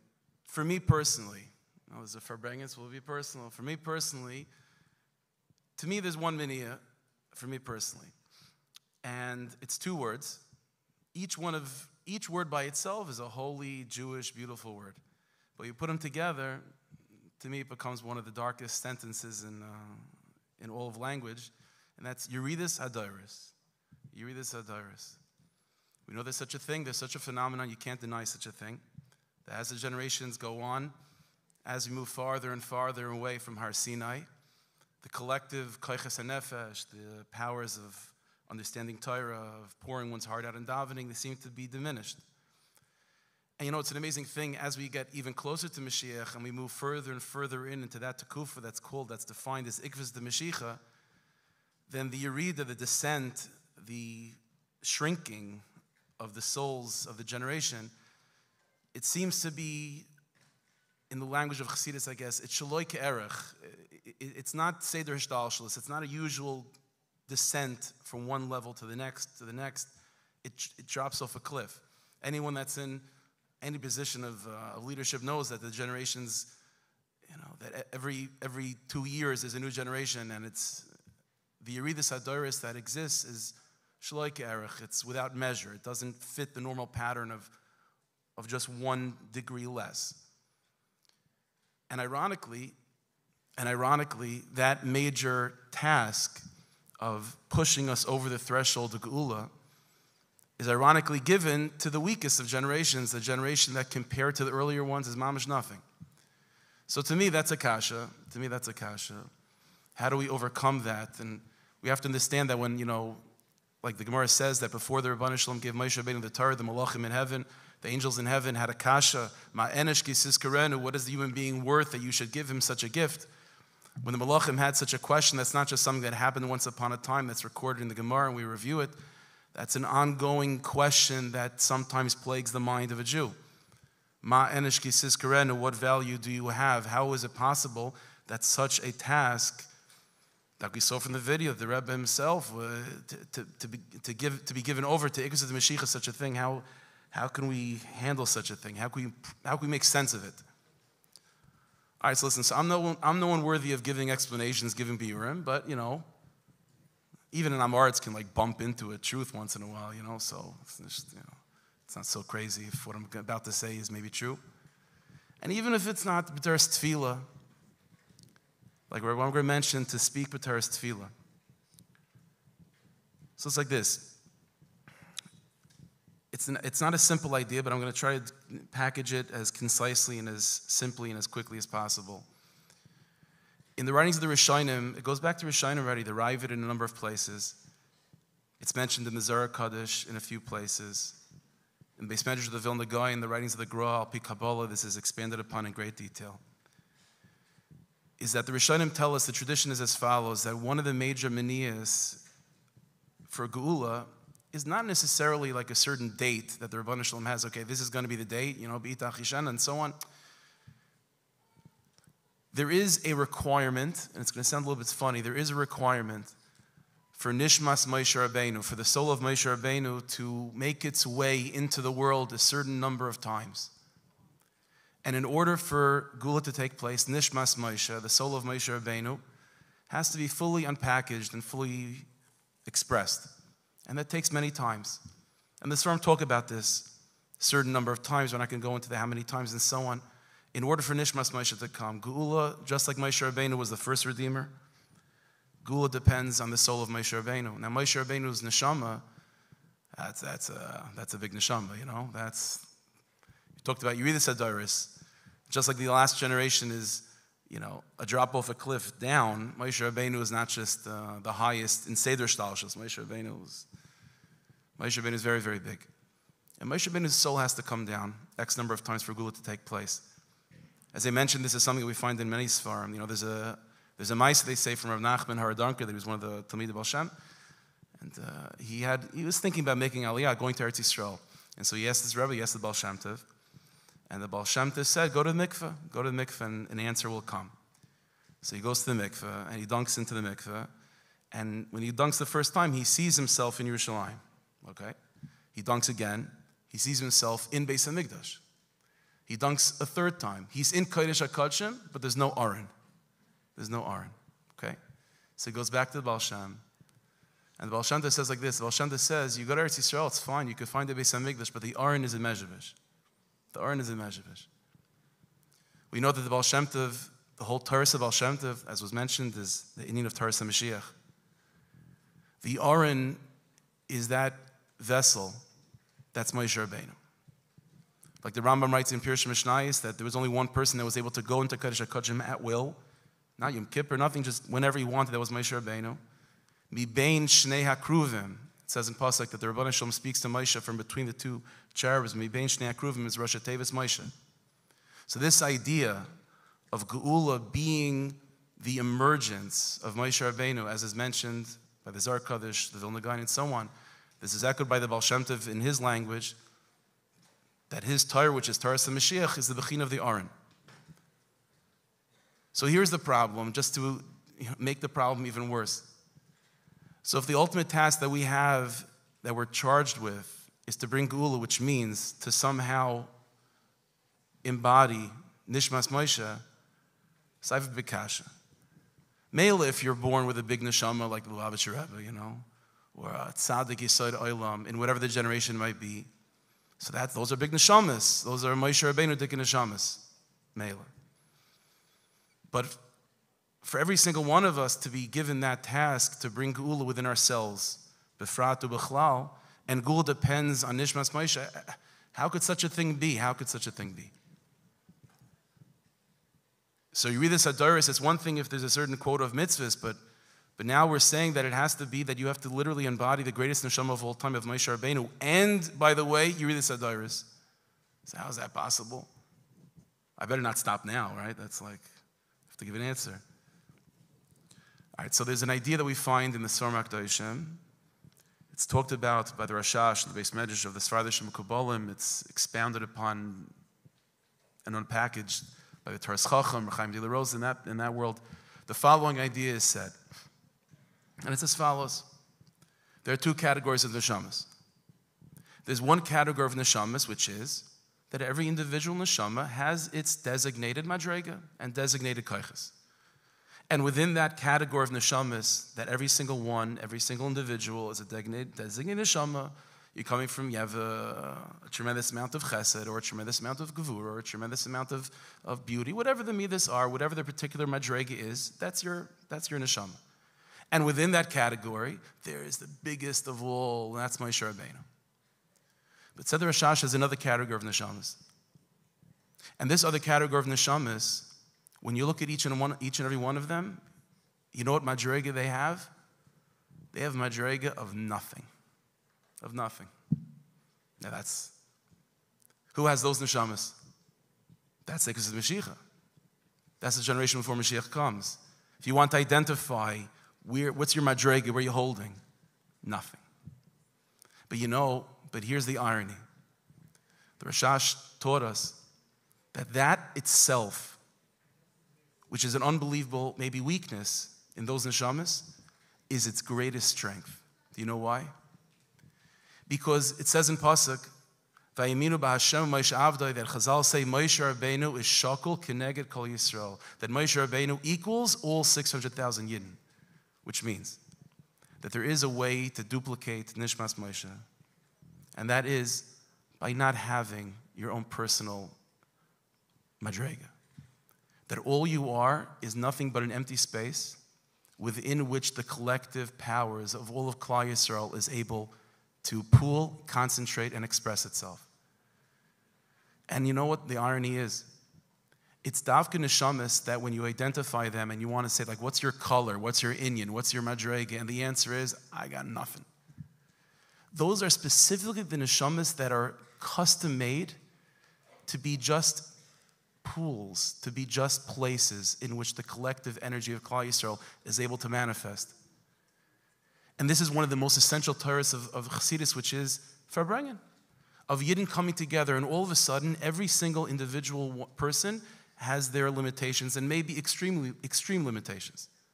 But it's because of our own personal nothingness that we're able to do a mitzvah, and we can say, the Rebbeinu Shloim, who am I? I'm mamish nothing.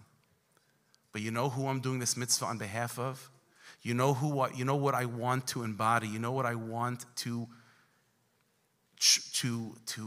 be activated through me. I am doing this b'shem Kol Yisrael, on behalf of all of Klal Yisrael. And we talked about, how we saw from the videos and so on, spreading the light and connecting to another Yid and focusing on being mashpia to other Yidden. 100,000,000%, that's everyone's achrayus. But even in a situation of where you're davening your own Shemoneh Esrei, there is a way of davening your own personal Shemoneh Esrei, of learning your own pasuk in Chumash, saying a Perek Tehillim, even davening for your own inyanim, where you say to yourself, Rebbeinu Shloim, I don't have the strength nor the desire to come to you as just me individually. Because me individually, who am I? But Adrab, because who I am is mamish nothing, I am able to say, Rebbeinu Shloim, I am emptying myself out of my own personal color, of my own personal madrega, my own personal shirish, and I am going to act as just a klal, just a way through which Klal Yisrael can speak to you through me. And all I want to be is nothing but a mouthpiece for the millions of Yidden out there that can't talk to you directly or don't know that they can talk to you directly. And even the Yidden that can't speak to you directly, I want to just be a pool within which Klal Yisrael's energy is able to concentrate. and it's Bodik Menus, it's tested and proven that Tzaddikim have told us this, that even Yidden, Davka Yidden, who in their own personal madregas might be extremely limited, but if they embrace an Avodas Hashem, that's one of 600,000 Yidden serving the Rebbeinu Shalom through them, and seeing yourself as just part of that collective whole of Klal Yisrael, and you're able to do that specifically because of the fact that you are completely transparent and translucent, and a bechin of ayin and a mamish of nothingness. So the koiches that could come out of you and the koiches that could be manifest through you are shaloi ke'erech, are completely transcendent from the limitations that you might be as an individual person. There is a way, davka, specifically, ironically, it's specifically because of Yehudas Hadaris. It's specifically because of the limitations of each one of us as an individual person. It's davka because of that we could all collectively be the Moshe Rabbeinus and allow that nakuda of Moshe Rabbeinu, that nakuda of the Raya Mehemna, the trusted shepherd, the Yichidish Nefesh to express itself. By us coming to Rebbeinu Shalom and saying, Rebbeinu Shalom, I'm not davening to you because of my name and because of who I am, as if I'm an individual person just coming. Rebbeinu Shalom, I'm coming to you on behalf of all of Klal Yisrael. And it sounds silly, like presumptuous. Who are you? The answer is, exactly, I'm nothing. I'm nobody. That's exactly why I'm the perfect person to be the vessel for all of Klal Yisrael to come to you. And the koiches nefesh that an individual can absorb and transmit even to others is unbelievably, infinitely compounded because of this. And this is exactly what the Aron is. What's the Aron? The Aron is Einam and Amida. We know one of the miracles of the Aron in the Kodesh HaKodshim is that it didn't take up any space. Like you measured from one side of the room to the other and so on, it didn't take up any physical space. The question is, Mefarshim ask, God doesn't do miracles for nothing. Who's noticing that? The Kohen Gadol in Kodesh HaKodshim is the only one that goes in once a year, and he's not taking measuring sticks. Why would God do this miracle for nothing? The answer is, it's not a miracle. That's what the Aron is. The Aron is nothing.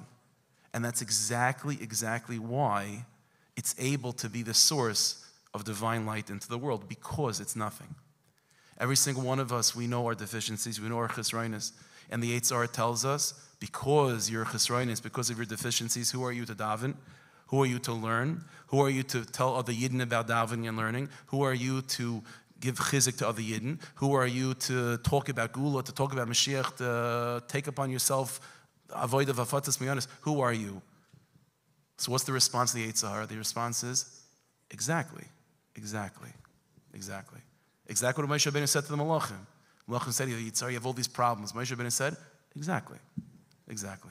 Because we're nothing, because we're ayin, mamish ayin, because of that, ein soif, infinite koiches can pour to the world through us.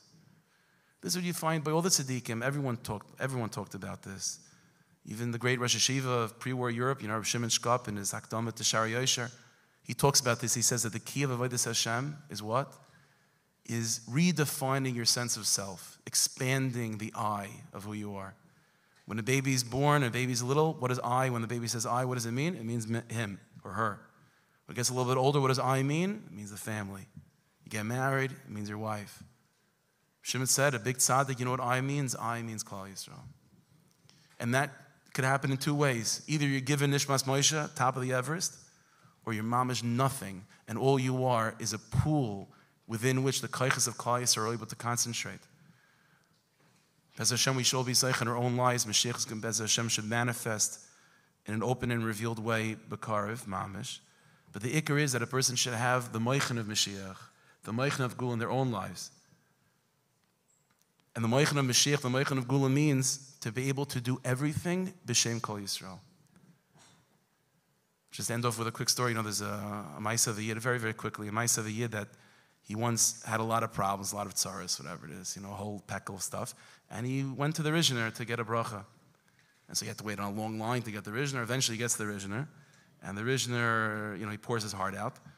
And the Rishner says, Eivish is helping. Hashem should help. Finished. And like that, He was hoping for something a little bit more than that. So he leaves the room. And so one of the sons of the Rishner saw that this Yid leaves the Rebbe's office, the Rebbe's study, and his face is down. That's not the way it's supposed to be. So he asks him what happened. So the person says, I was hoping for a little bit more than just Eibush Zehelfen. So he goes back. So he says like this: go back online, go back to my father, and say, Rebbe, what's going to be until the Eibush helps? So he goes back in. Okay, it's a good question.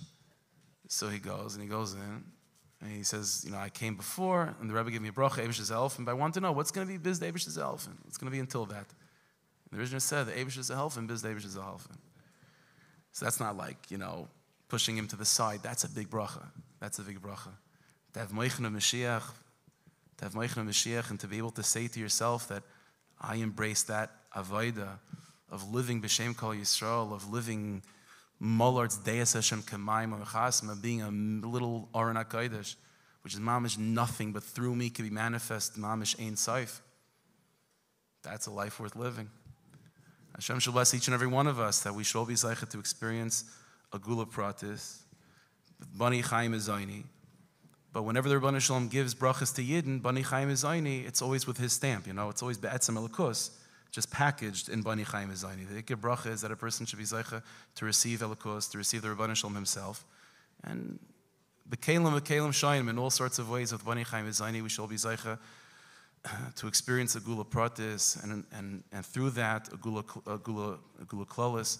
B'bias kol tzedek b'rachamim, b'mever yemenu amen.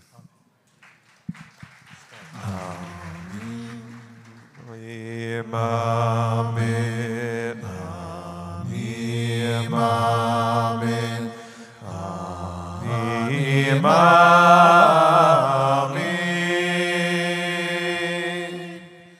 Be'emunah shelema, be'viyas Moshiach, be'viyas Moshiach adim amin,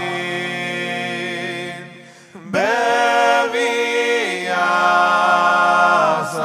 Moshiach, be'viyas Moshiach adim amin, anim amin, anim amin, anim amin,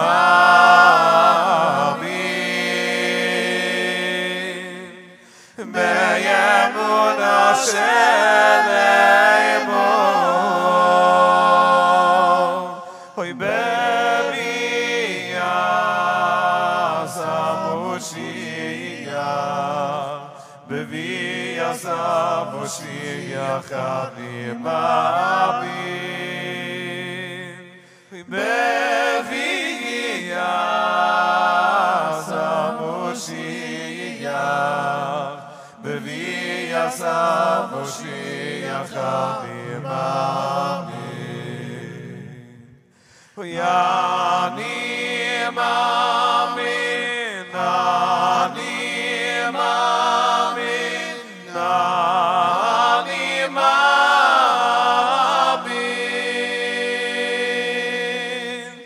be'emunah shelema, be'viyas Moshiach, be'viyas Moshiach anim amin, yanim amin, anim amin, anim amin,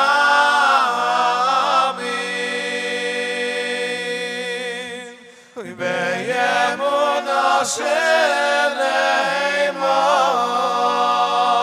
oy oy oy be'viyas Moshiach,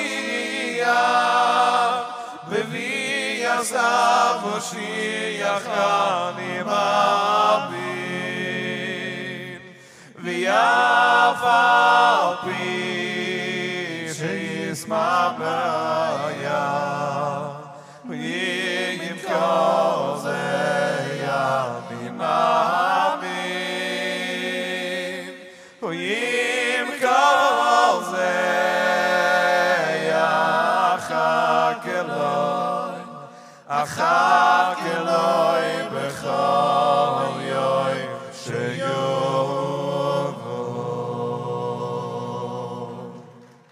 Thank you for joining in tonight's program. Continue the inspiration and join us for a roundtable Farbrengen with Rabbi Simon Jacobson and Rabbi Levi Gorelik. Make your way through the Moshiach Fair into the parking lot. The Farbrengen room is straight ahead.